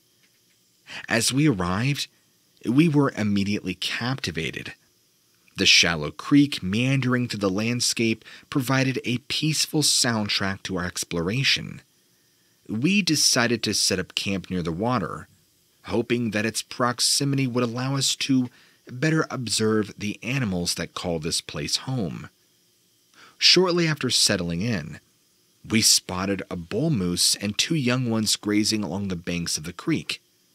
We watched in awe as they moved gracefully through the water, nibbling on aquatic plants while keeping a watchful eye on their surroundings. I didn't know that bull moose were actually in this part of Colorado. Maybe I'm wrong. The sighting of these magnificent creatures had already made our trip worthwhile. Now, as evening approached, Jack and Lily were ecstatic and had forced it on us that they were going to explore without our permission. Me and Tom reluctantly said yes, and they went about looking for anything. Within 20 minutes, they were calling us over on a dry creek bed. They had stumbled upon something truly bizarre. Several large 3-toed prints had been left there in the earth. Tracks that resembled a dinosaur. Well, similar to our size of feet, or a large bird. As an outdoor enthusiast, Tom and I had seen our share of tracks, but nothing like these. Feeling both fascinated and unnerved by this, we decided to look further. Jack and Lily led us back to where they first noticed the prints. Tom then carefully studied them while I documented their measurements. It was fascinating. The tracks went deeper into the woods as dusk turned into nightfall. With each step we took eastward towards the tree line, we seemed to get a feeling that we were being watched by unseen eyes, perhaps belonging to whatever had made these odd footprints. But we weren't really scared. It was just weird. As if on cue, piercing, screeching noises were echoing through the trees from several directions at once. These cries were chilling and unlike anything we had heard. They made the hairs on the backs of our necks stand on end. Reluctantly, we decided it was best to return to our campsite for safety reasons. We sat around the campfire that evening. We couldn't help but discuss what we had experienced. Was there a connection between those tracks and the eerie screeching? Could they have been made by an unknown species native to these woods? Or perhaps even something far more strange? The night wore on, and we soon found ourselves in our sleeping bags trying to shake off the day's events. However, sleep did not come easy that night. From our campsite on the west ridge of mountains, we're suddenly jolted awake by what sounded like a large pine tree being violently shaken back and forth. The force of this commotion was enough to send tremors to the ground beneath us. We all emerged from our shelter, peering into the darkness. Whatever had caused that disturbance was undoubtedly powerful. But just what was it? We were scanning the surrounding landscape for any signs of movement or unusual activity. I remembered a similar incident from years past. It was during another family camping trip near Trout Lake in Washington. We had heard an unexplained loud thud coming from deep within those woods one evening. Some folks around us suggested it might have been caused by a Bigfoot. Could there be a connection between these two incidents? Were they simply cases of wild animals behaving unusually, or evidence of something much more elusive? Well, I told this story to one of my best friends, and she told me that her and her husband had a really weird experience up in the same area. It was a few years back, and they had decided to do an impromptu weekend camping trip. They were eager to explore and just get away and have some quality time together. Life at home, I guess, was getting very stressful.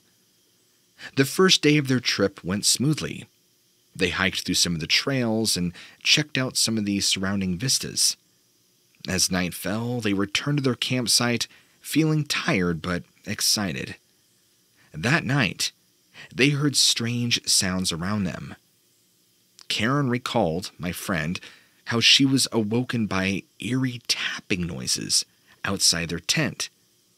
At first, she dismissed it as just another critter, possibly foraging for food. However, the tapping persisted and seemed to grow louder, and she couldn't shake off the nagging feeling that it was something else entirely. Gently, she nudged Dave awake and whispered her concerns. Now he too became increasingly uneasy as he began listening in. The sounds were coming from just outside their tent. With caution and trepidation, Dave unzipped the tent flap ever so slightly to take a peek outside, hoping it would reveal nothing more than maybe a curious raccoon or a possum, or some other harmless woodland critter. But what he saw left him dumbstruck. There stood an impossibly tall figure, green and scaly, and hideous. Dave claimed that it reminded him of a serpent, or serpent-like. He quickly fled back in the tent, zipped the tent up, and sat there as the tapping continued. The couple remained in their tent paralyzed as they listened to these unnerving noises continue for probably another couple hours. Eventually the sound ceased and faded off into the distance. They could no longer sense the presence of whatever this was. They were very shaken by this, and decided to cut the rest of their trip short. They had never really spoken about what happened, until of course I told her my story, which prompted her to open up and tell me her story. I'm not a biology expert, but there's something really freaking weird going on around there. I've always felt like a bit of an outdoorsman. Growing up in the beautiful state of California, it's hard not to be drawn to the natural wonders that surround you. Towering redwoods in the north to the sun-kissed beaches in the south. There's really no shortage of variety of landscapes for one to explore. But my favorite place has always been Forest Hill, located near Auburn. There's just something about this area that really calls out to me. Perhaps it's the dense foliage or the never-ending forest. This is where I've had many memorable adventures as a young man. Now, let me tell you about what happened on October 2nd. My friends and I decided we needed a break from our daily routines. We considered a day trip to Forest Hill. This was going to be a blast. So off we went. 4 souls eager for adventure and excitement. As we made our way along one of our favorite trails, we stumbled upon something strange on the ground. At first glance, it appeared to be nothing more than a large branch, but upon closer inspection, its shape seemed rather odd, almost like an elongated foot with strange toe patterns.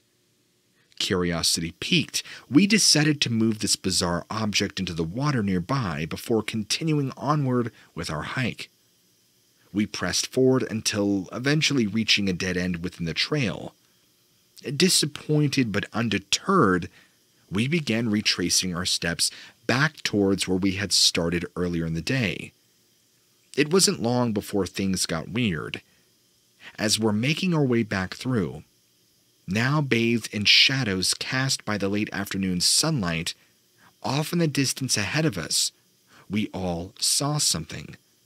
A dark figure moving and making strange noises. The sight of this stopped us all in our tracks. We were nervous.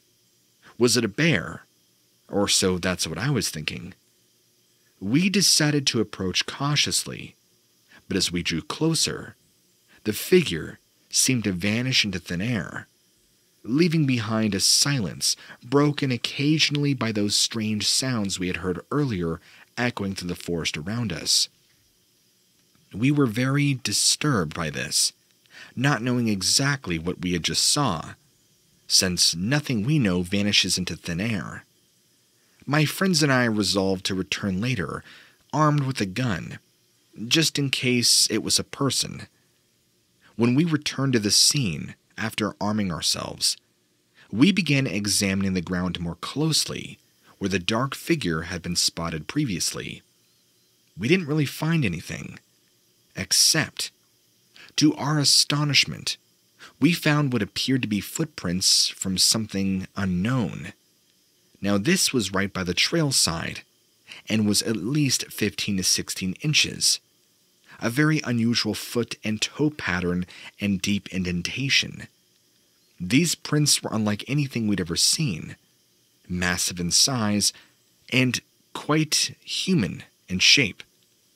However, the biggest thing that set them apart is that unless there is a giant basketball player walking around in the woods, I really doubt what we encountered was human.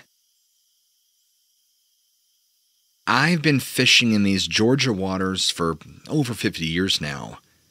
I've seen things that most folks would never believe. But there's one story that sticks with me. One experience I still can't explain to this day.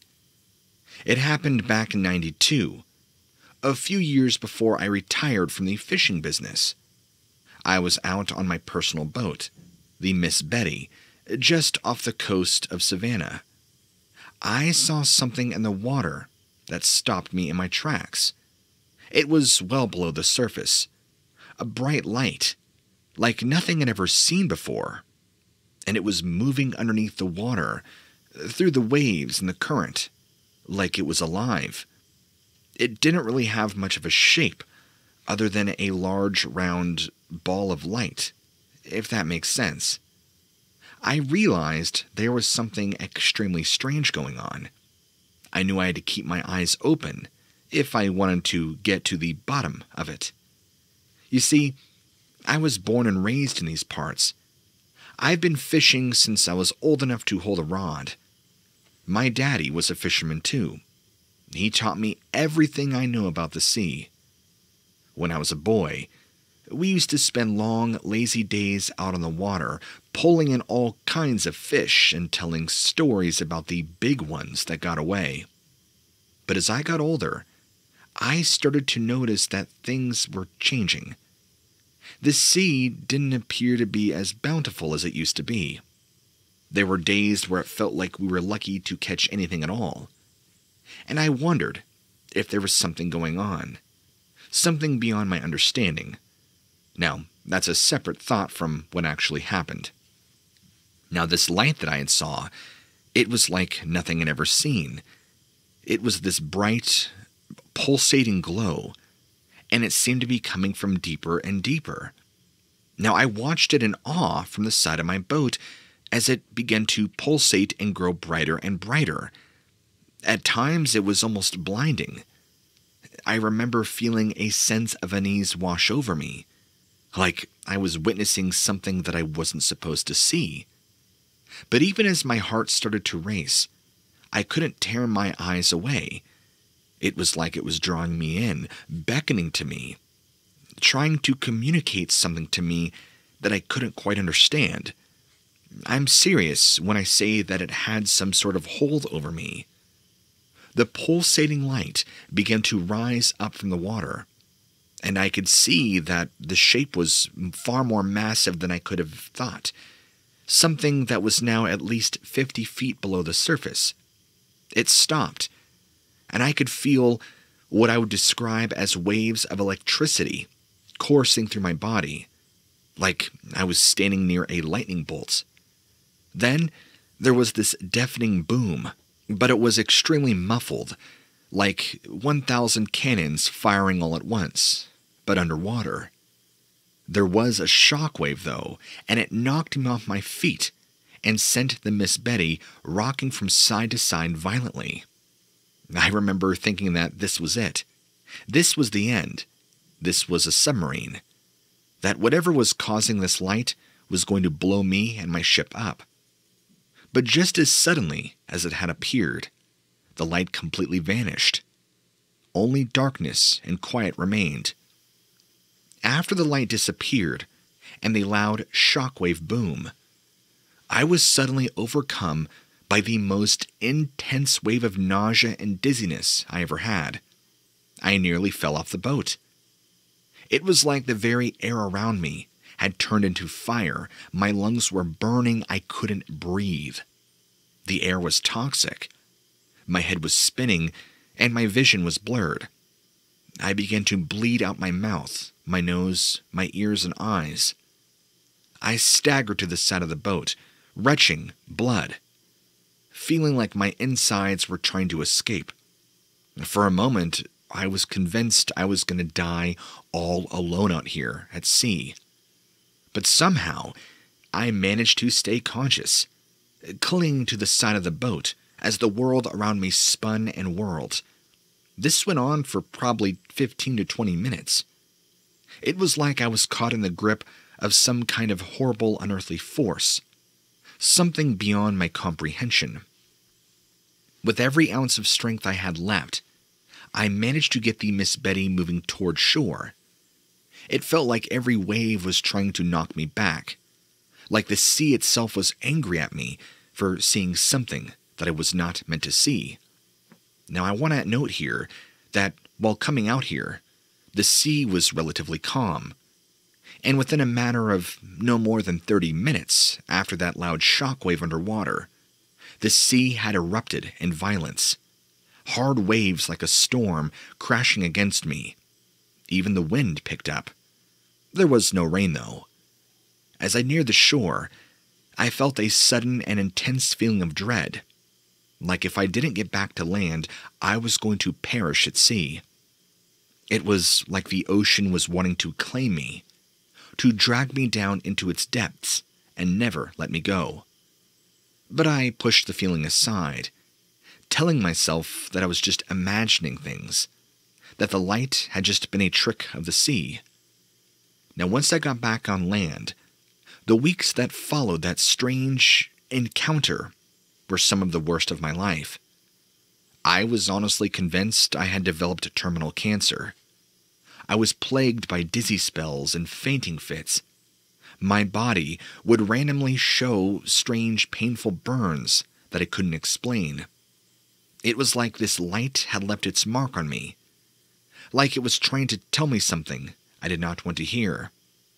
At night, I would lie awake, staring up at the ceiling, trying to make sense of what happened, all while writhing in agony of pain. I felt like I was losing my grip on reality. I began hallucinating, hearing things that weren't there, seeing strange shapes that weren't there. I felt like my reality was being pulled in two different directions. Doctors could not find out what was wrong with me, but I'll get to that in a moment. On one hand, I wanted to forget the whole thing, to push it to the back of my mind and pretend like it never happened. But on the other hand, I knew deep down that something inside me had changed, like after seeing something that couldn't be explained away, that my interior makeup was different. Now, the day that I did go to see doctors, the first one took one look at me and was telling me he was convinced that I had been exposed to high levels of radiation, judging by my condition and the symptoms that I had. He could not explain the burns or the dizzy spells, but he was sure that they were a result of some kind of radiation poisoning. Perhaps I was out on the ocean where there were high amounts of toxic waste being dumped. Of course, I never told any of the doctors what I actually saw. That would have been a one-way ticket to the kooky bin. I remember feeling a mix of relief and fear at his diagnosis, though. On one hand, it was a relief to have some kind of explanation, but on the other, it confirmed my worst fears, that there truly was something out there, something beyond my understanding, that I didn't just hallucinate the whole thing, something capable of doing this. Now, recently, I've heard a lot of claims about UFOs being spotted underwater, but I try to remain skeptical. I mean, nowadays, it's easy to get caught up in conspiracy theories and speculation, but I can't defy what I saw. It's something that doesn't make sense, something I can't explain away as a natural phenomenon or a trick of lights and shadows. I don't know what it was, though. I don't know where it came from or why it was there. It honestly scares me more than anything else. It's like there's this whole other world out there that we know nothing about. A world far beyond our understanding. And who knows what else is out there, waiting for us to discover it. I'll know that I'll never forget that evening. I feel like it's always going to be a part of me, whether I want it to be or not. Anyway, this old man will stop ranting for now. Thank you for hearing me. 2005. I was in Hawaii on a snorkeling trip, and I had the time of my life with my family. The water was crystal clear, and there were plenty of exotic fish to admire. The sun was beating down on the ocean, and its crystal clear water sparkled. As I slipped into the cool depths, feeling at home with all of the vibrant, beautiful tropical life around me. Colorful coral stretched along the bottom of the sea, and the fish everywhere were flitting around to explore. It felt amazing to be a part of this underwater world. I quickly forgot any fears that had been creeping up inside of me. Above me, there was a never-ending blue sky, dotted with puffs of white clouds, lazily drifting by. Rays of sunshine streamed through the surface water, making it shimmer like diamonds. The serene atmosphere was perfect. Now, I soon realized, however, that my experience had come to an abrupt end. Out of the corner of my eye, I noticed a large shape moving out of the reef ahead, by maybe 40 feet. I quickly scanned the surroundings, desperately searching for what it could be. My first thought was that I was just seeing things, that this was just a rock formation. But it moved. I became certain that this wasn't a rock formation, but a living thing. As it moved, I assured myself. Its body was covered in these black spines, and it moved with an incredible speed. Panic filled my chest as I realized this wasn't an octopus, but an octopus or squid-like animal.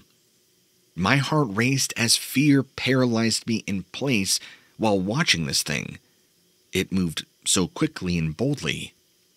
This thing had now reached a small patch of coral just ahead of me, and suddenly, its body shifted in direction as it seemed to vanish in midair, emitting this loud, ear-piercing sound that physically stunned me. I know, not much of a sea monster tale, but whatever sound it made actually caused me to have heart problems. A bizarre and strange correlation to draw, I know. Prior to this, I've never had anything wrong with my heart. After I got out of the water, I told a few what I saw, which they thought was interesting. The octopus, or squid, wasn't huge, maybe 7 foot in length, and maybe a few feet in height, if I had to guess. I'll never forget those black spines on it, though. And The sound that it emitted felt more like a wave of energy going through my body. The same kind of energy you feel on the impact of a car crash. A sonic boom is what I think some call it. For the next couple of days, I actually had pretty bad heart problems, like shortness of breath, extreme chest pains to name a couple. Long story short, it turns out I had heart damage. I'll save all the other medical issues, and I can't say for sure it's the exact cause, but the timing is certainly unquestionable. Whatever it was has me respecting things down in the water just a little bit more. I had spent around 10 years of my life living around eastern Texas, where my husband, our 2 kids, and I resided in a cozy little house surrounded and nestled in a grove of tall, ancient oak trees. They had been there long before we ever moved in. Their branches intertwined above our home, creating a canopy that shielded us from the harsh sun that cast dappled shadows across our yard. The exterior of our home was painted a warm, buttery yellow. It contrasted beautifully with the greenery surrounding it. A white picket fence encircled the property, giving it an almost storybook feel.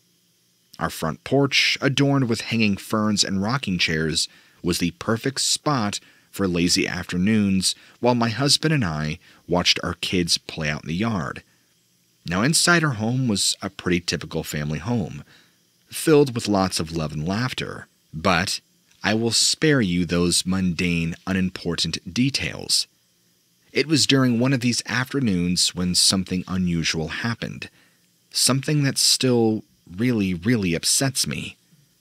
My husband and I were lounging on the living room couch, discussing plans for an upcoming family vacation, and suddenly, we noticed flickers of an eerie orange glow reflecting off of a picture frame near the window. We both exchanged puzzled glances before we decided to investigate. Now, as I opened the front door, I saw my 8-year-old daughter standing at the edge of our fence. Her eyes were wide with terror, and she was trembling and crying, unable to tear her gaze away from something that seemed to be hovering just above the ground. I'd asked her what was wrong, and at this point, I was on edge, but I tried to keep calm and my voice steady. She pointed towards the trees, her hand shaking uncontrollably. She said, "Mommy, there's a thing. It's floating and it has huge, dark eyes." I squinted into the shadows, trying to make out what had frightened her so much. And then I saw it. There was a dark figure, about 4 feet tall, with this strange orange glow surrounding it. It had massive eyes that seemed to pierce right through both of us, and it floated eerily above the ground. Now, my protective instincts kicked in immediately. I didn't have time to ask questions. I felt that me and my daughter were both in danger. So I grabbed her hand, pulling her inside the house. My husband bolted the door with paddles at his heels, and he was determined to confront whatever this was. As my husband and Puddles ventured out into the yard, I held my daughter close, trying to calm her down. She clung to me tightly, sobbing into my shoulder. I could feel her heart racing against mine, and I couldn't help but worry about what was lurking outside. From our living room window, we watched as my husband cautiously approached the spot where we had seen the thing. Puddles sniffed around intently, his ears perked up, and his tail wagging nervously. My husband scanned the area. I could tell he was apprehensive, but he continued. The air inside the house was feeling very thick with tension. My daughter continued to tremble in my arms. I tried to reassure her that everything would be okay, but deep down, I wasn't so sure myself. After probably about 10 minutes, my husband returned to the house, Puddles trotting by his side. He looked puzzled, but mostly unharmed. He said he couldn't find anything, but spoke it with a sigh of relief. He claimed that whatever it must have been had disappeared. We spent the rest of the evening discussing what could have caused such a strange occurrence. We considered every possibility, from an elaborate prank orchestrated by neighborhood kids to maybe some sort of optical illusion created by the shadows and light. But there was no explanation that seemed to fit. Although we tried our best to put it behind us and return to our normal lives, there was a lingering sense of dread that settled in our home like a dense fog. But, fortunately, over time, life finds its way of resuming its familiar rhythm. School days filled with learning and laughter.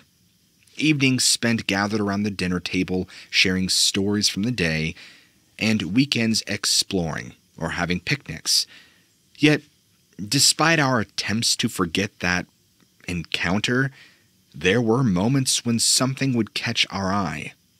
A flicker of movement in the corner of our vision, of an unexpected flash of orange light.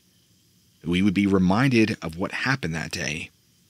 And my daughter gradually overcame her fear and began to venture outside again.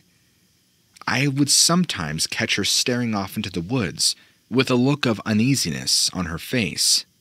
I couldn't help but think that perhaps, somewhere deep in the woods, something was staring back at her. Within weeks, we started to notice strange things happening around the house, mostly with my daughter.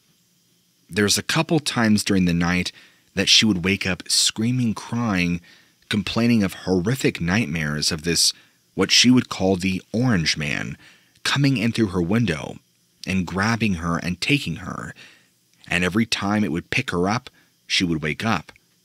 She would complain of this electrical jolting sensation on the backs of her hands and her back. Very strange. And then, within a couple weeks of that, she began complaining and saying that there was whispers in her room and voices. The voices she did not recognize. She began to tell us that her room was haunted. My husband and I had no idea what to do, so we called a priest to come bless the house. Now the priest got there, heard our story. We didn't tell him about what had happened with the whole levitating orange figure, but we told him about what had happened recently with our daughter. As soon as he got to her room, his entire demeanor changed. He said there was a spirit in here, and he did his blessing and his prayers and said everything should be good now. After that, activity still happened, mainly just at night, but it eventually died down to the point where it seemed to stop entirely.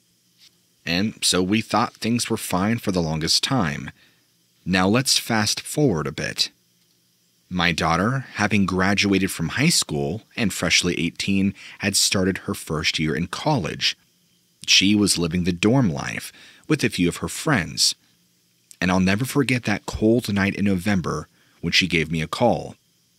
To preface, she would call me every week, right around the same time, on Tuesday nights. That was because her schedule then wasn't bombarded with homework, classes, and friends. And that's when she dropped the news. He's back. And I told her, what do you mean he's back? And she began to explain in detail that she had been having these horrific, vivid nightmares like she used to have back when she was a little girl. This orange man would climb through her window, would try to grab her and take her. And she was having those same nightmares again. Now keep in mind, she wasn't having any other trauma or nothing else horrific had happened in her life. She was also reporting strange voices in her dorm room. Well, long story short, a few months of living in that dorm room, she decided to switch dorms and everything was okay. As far as I know, nothing like that has happened with my daughter since then, and I have no way to describe or understand what caused what and why what I just described to you had happened. But maybe by sending this to you, you can give me some answers, although I guess it doesn't really matter much now. My story isn't all that crazy, but I'll tell you anyway, because it is actually kind of funny. So, there I was in the middle of nowhere. You know, just like the time when I went to a vegan restaurant and asked for a cheeseburger. My buddy Jim, who is this obnoxiously fit hiker guy, had dragged me along on one of his insane hiking trips in the Adirondacks. I mean, what's wrong with staying at home and binge watching TV like normal people? Anyway, we were coming down from some godforsaken mountain peak, Mount Kill Me Now or something, and we still had about 6 miles to go before reaching our car. Now, quick note, I have no idea how I made it this far, but it must have been the need for survival. And if there's anything worse than hiking up a mountain, it's hiking down one. Jim, being the self-righteous fitness freak he is, kept speeding ahead like some sort of marathon runner. Seriously? Just slow down and enjoy nature. So naturally, I'm left trailing behind like an asthmatic turtle with a heart condition. It wasn't exactly fun. Now I'm walking alone in the wilderness, and I suddenly hear these extra footsteps keeping pace with me in the woods. At first, I thought it might be another hiker who had got lost, or maybe even Jim finally realizing he should stick with his less athletic friend. But every time I turned to look, nothing. Nada. Zip. These phantom footsteps would stop when I stopped and start again when I moved forward. It was like having an invisible stalker with really bad timing. I couldn't shake off this eerie feeling of being watched or followed by something or someone. You know that creepy sensation you get when your mother-in-law comes over unannounced? Yeah, that kind. But instead of freaking out and getting all paranoid, which would have been totally understandable, I decided to channel my inner beatboxer and started making beats to motivate myself to keep going. Now picture this, an out-of-shape guy beatboxing his way through the woods like some sort of delusional hip-hop artist. I'm pretty sure even Bigfoot would have been too embarrassed to be seen with me. But hey, it worked. I made it back to the car without any more weird incidents. Jim was already there, of course, looking all smug and refreshed. Ugh. So you'd think that after reaching the car, everything would have gone back to normal, right? Wrong. You see, it's almost as if the universe has a twisted sense of humor.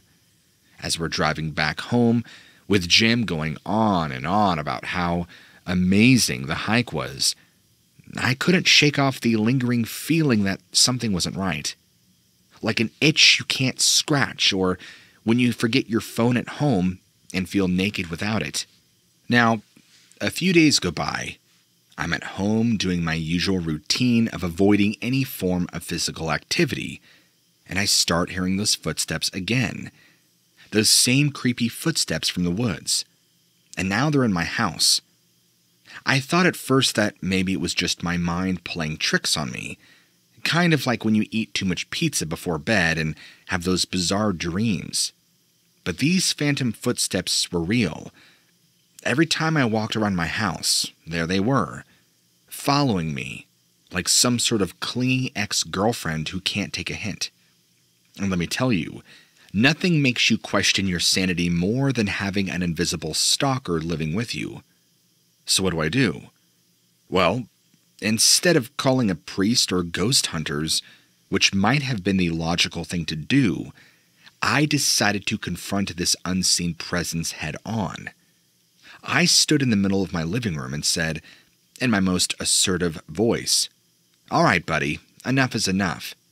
Either show yourself or get out of here." And guess what happened? Nothing. And then the footsteps stopped. Just like that. Poof. Now either my brave confrontation scared off whatever entity had taken an interest in me, or it realized that following a guy with a penchant for beatboxing and binge-watching TV was more boring than ever. Either way, I haven't heard those footsteps since. So that's my story. I'm sorry if it isn't all that exciting. It was the summer of 2005, if I can recall correctly, or somewhere right around there. I had just moved to Asheville, North Carolina, and was excited to explore the beautiful, amazing Pisgah National Forest. For you see, I had always been an outdoor enthusiast, and living near such a stunning place, for me, was a dream come true. I'm a North Cali boy by heart, and I've always wanted to come to the East Coast, so this was perfect. Now I know the Pisgah is known for many things like waterfalls and trails, and the woods out here in the East Coast are just different. Now my close friend Sean had actually moved to Asheville a year before me and had convinced me to move out here. But that's not what this story's about, because he had told me countless stories about his adventures in the Pisgah National Forest, and even mentioned a few that weren't so great, like instances where he had witnessed some strange things in the woods, like odd noises and unexplained objects. So, we decided to head out on a weekend camping trip, eager to explore the trails together and see if maybe we could uncover anything unusual. We would set up camp at a clearing near a creek, the sound of the water providing a much-needed tranquil atmosphere. The campsite, surrounded by enough foliage, gave us enough privacy, yet we were still close enough to the main trail so we didn't feel too isolated. The first day went off without a hitch. We hiked for probably about 5 hours, just enjoying the beauty of the forest and all of its impressive views that it offered. The day soon turned to evening, and we prepared our dinner by the campfire. We had beans and steak and vegetables. It was amazing. And of course, we would tell stories of past hiking adventures and, of course, girls, and just pondering the mysteries of the forest. Night fell, we settled into our tents, and expected a peaceful and rather uneventful night. It was around midnight, and I was awakened by a strange rustling sound near the tent. Immediately I panicked, thinking somebody was going through our stuff.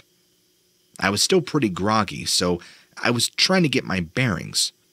I heard Sean's voice from his tent asking if I was hearing the noise. I spoke back to him, confirming I did. This is when we both got out of our tents at the same time to try and investigate. He had his flashlight, I had mine. We scanned the area cautiously, looking for the source of this noise. We moved deeper into the forest, because now the sound had moved.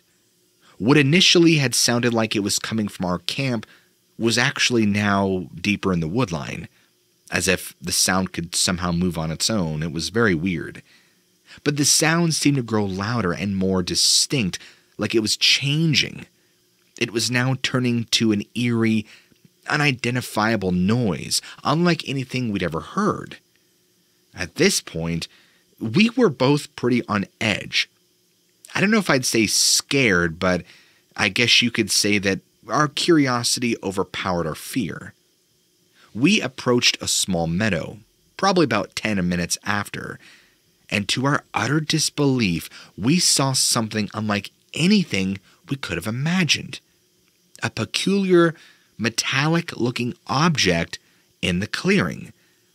It wasn't fully in view, though. It was partially obscured by the shadows of the trees, but it became clear that this was not something normal.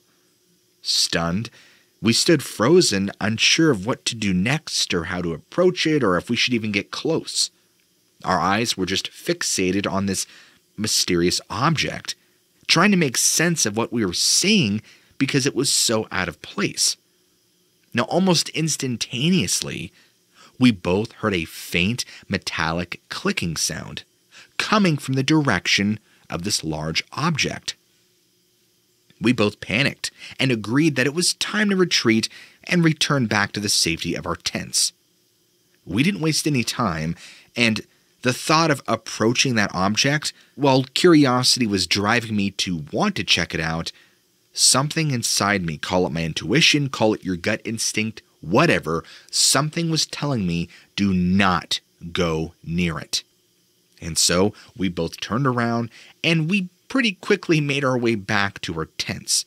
And we couldn't shake the feeling that we were not alone. Once we had made it back to our camp in probably around 7 or so minutes, we quickly discussed what had just happened and kind of riffed back and forth on what we both think we should do. It was around midnight, like I said, and so we were both half asleep, very tired, and we decided that maybe it would be best to pack up right now and leave as quickly as we can. He offered that we could just crash out at his place. So I didn't really want to pack up then and there and leave because I was so tired, but I don't know exactly what we were near or dealing with. And as far as I could tell, the sounds were only growing in volume. So not wanting to linger there any longer than necessary, we just gathered up all of our stuff, threw it in, and just left. Now the whole ride back to Sean's place, as tired and exhausted as we were, we just kept going back and forth about what we had experienced and what it could have been, and was it maybe a military craft? Was this an alien thing? Was it a UFO? Was it maybe a just submerged object? We were not sure, but it defied explanation, and it had no place being in that meadow. The only thing that I feel comfortable saying with certainty is that I got the impression it was some sort of machinery, hence the metallic clicking noise, but even that I can't confidently say for sure. It was early January when I decided to take a short vacation from my construction job, deciding to spend my free time camping in the Pisgah National Forest here in North Carolina.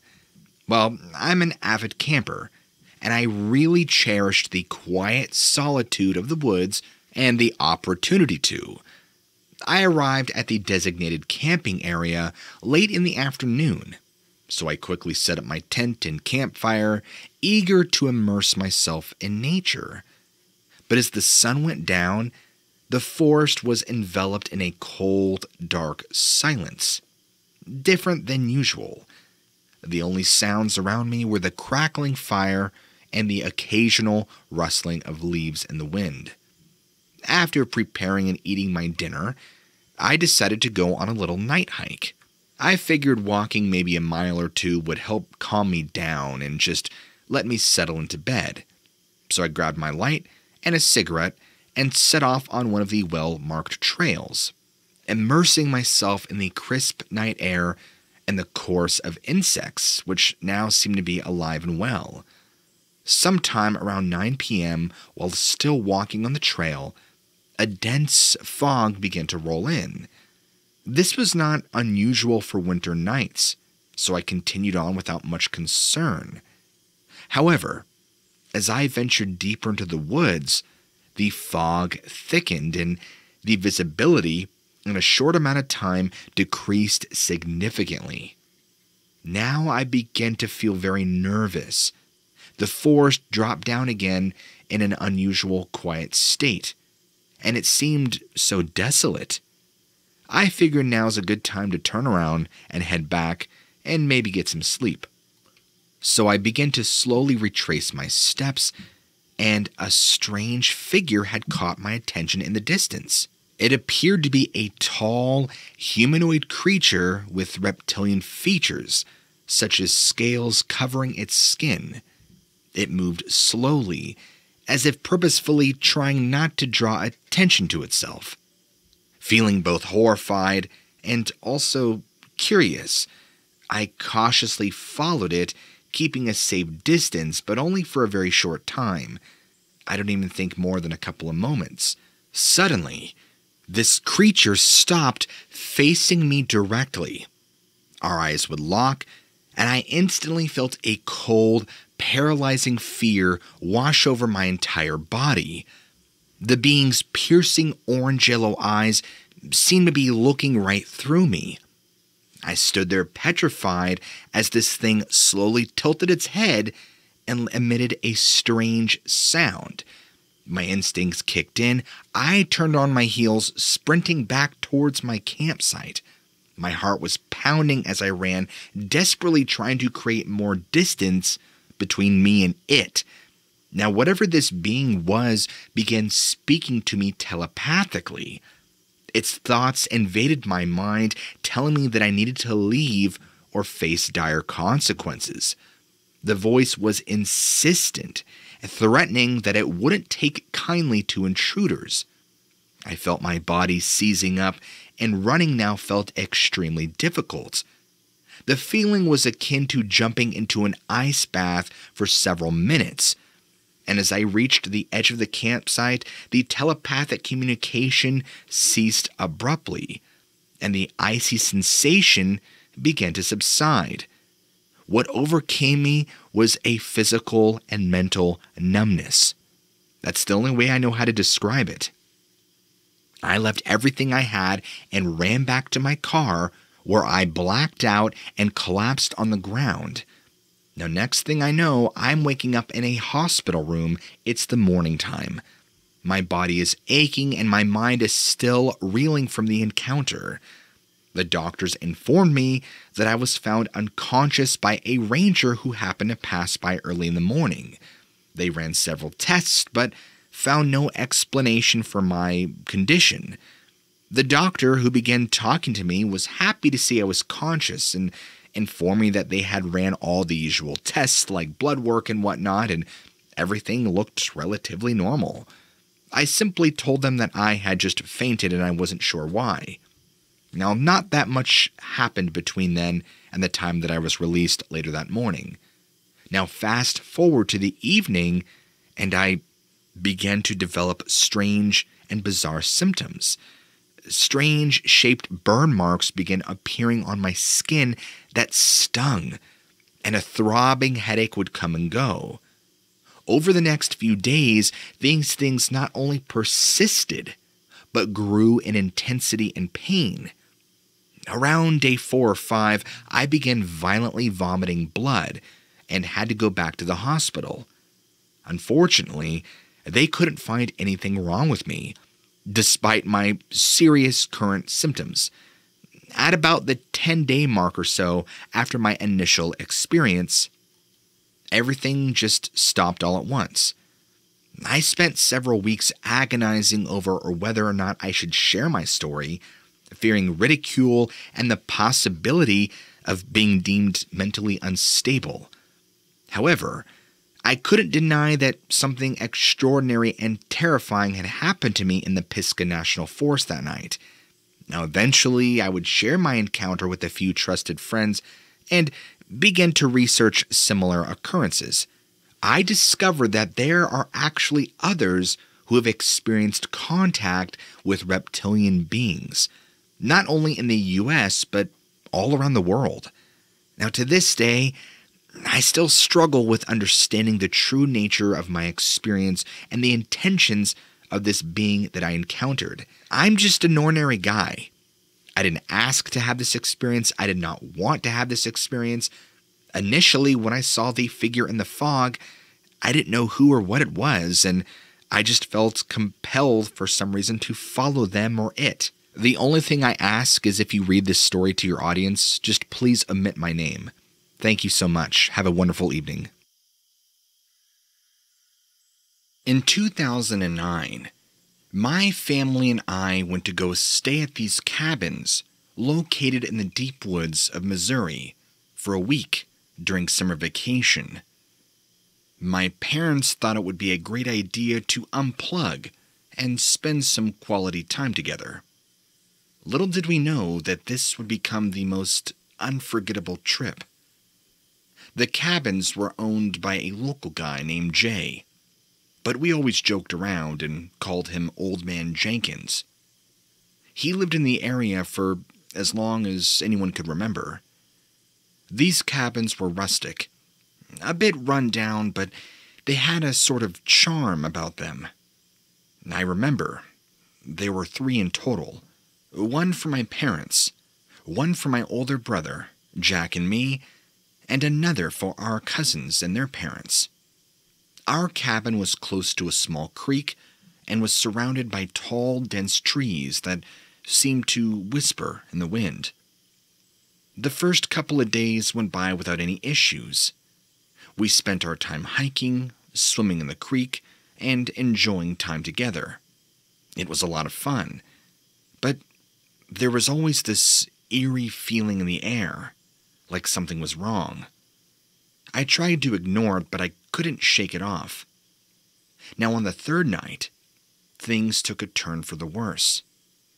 Jack and I were settling into our bunk beds, talking about the day's adventures, when we heard a faint, chilling howl in the distance.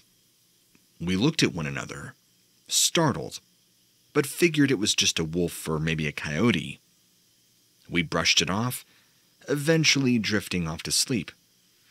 The next day, my cousin Jamie came running over to our cabin, looking pale and scared. He said he'd seen something weird in the woods while he was exploring. He described it as tall, a very shadowy figure with strange eyes, and that it vanished when he shone his light on it. We were all a bit spooked, but our parents brushed it off as a simple trick of the light. That apparently we had let our imaginations run wild. Now, that night, we decided to get together around the cabin and have a movie night to calm our nerves. Jack had managed to sneak in a portable DVD player with some horror movies.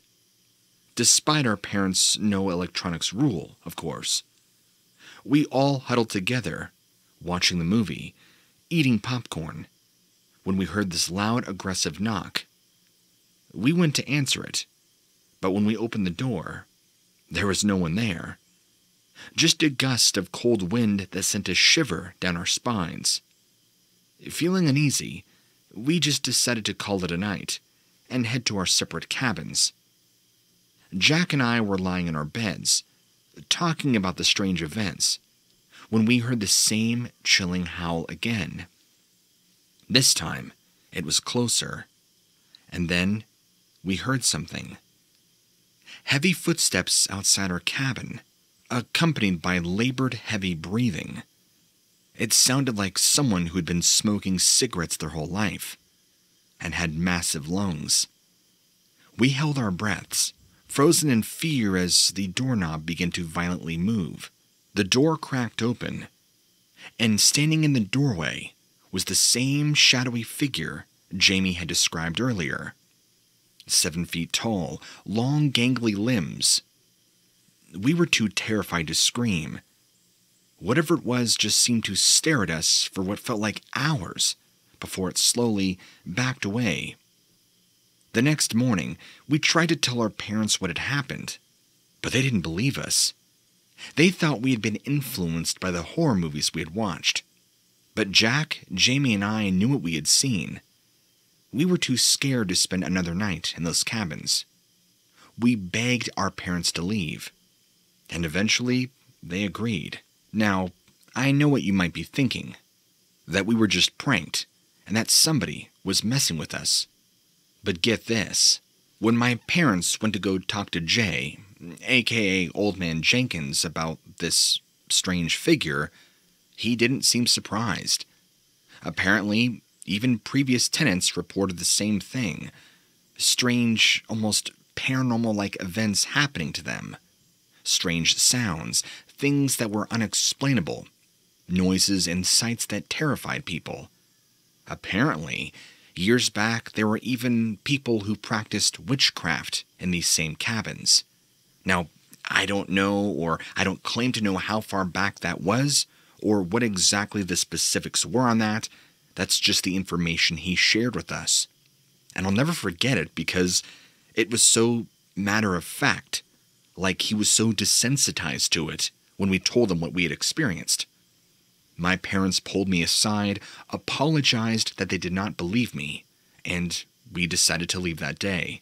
I'm not going to sit here and claim that this was, in fact, some sort of demonic entity, but I guess I'm surprised looking back at my parents' reaction, considering they were not believers in anything supernatural. I guess what Jay said really got to them.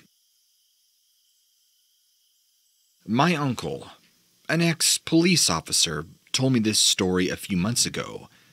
I've been wanting to post it here ever since. I hope you enjoy it. It was a chilly winter night, and my uncle was on routine patrol in his police car. He'd been a cop for over a decade at this point, and he feels like he'd seen just about everything. But there was something about this night that was just different. He was busy going down a quiet country road, with only the headlights of his car piercing through the darkness. The time was around 2 in the morning, and he knew that most people in this quiet rural area were all fast asleep. As he continued down the road, he began to notice something strange. There was a dark shape on the side of the road up ahead. It reminded him of an animal, but something was off. Intrigued and curious, he slowed his patrol car to a crawl, shining his spotlight on a mysterious figure. He couldn't believe what he was seeing. The creature, it had the body of a man, but with large, black, leathery wings sprouting from its back. He talked about how its eyes glowed this sinister Hollywood movie red, and it seemed as if it was staring right at him, pouring all of its energy in his direction. My uncle, who was a seasoned officer, was shaken to the core. This is a man who had been in several firefights, someone who had been near death multiple times. But he had never encountered anything like this before. He reached for his radio, intending to report this, but told me he hesitated. What would his colleagues think? He might be laughed, or worse, his sanity questioned. His reputation and career were on the line. After a tense moment, he decided to keep silent. As he slowly drove past this figure that seemed to be almost still, it spread out its wings and let out this otherworldly screech that sent chills down my uncle's spine. He sped away, not daring to look back, as this thing took flight into the air. For weeks after that night, my uncle claims he was plagued by nightmares and doubts about what he'd seen. He couldn't shake the image of the red-eyed winged creature from his mind. He began to research similar sightings, desperate to find someone who had experienced something similar. He talked about how he stumbled upon the legend of Mothman, a creature or being said to have terrorized the town of Point Pleasant. Though the description of the creature matched what he'd seen, he couldn't be sure if it was the same entity. Finally, he confided in a fellow officer, who, to his surprise, did not laugh or dismiss his story. Instead, the officer revealed that he, too, had encountered something unexplainable during a night patrol only years earlier. The two officers formed a bond over their shared experiences. My uncle felt a weight lifted off his shoulders. He still faced a dilemma. Should he report the sighting or stay quiet? In the end, he chose to remain quiet, for fear of jeopardizing his career and reputation. He continued to serve for more years before retiring. But the memory of that night never faded. Now that he's retired, he has shared his stories more openly, hoping to find others who've experienced similar things. Although he still struggles with the reality and how this sighting coincides with that, he hopes that by sharing this, he can help others struggling with the same decision.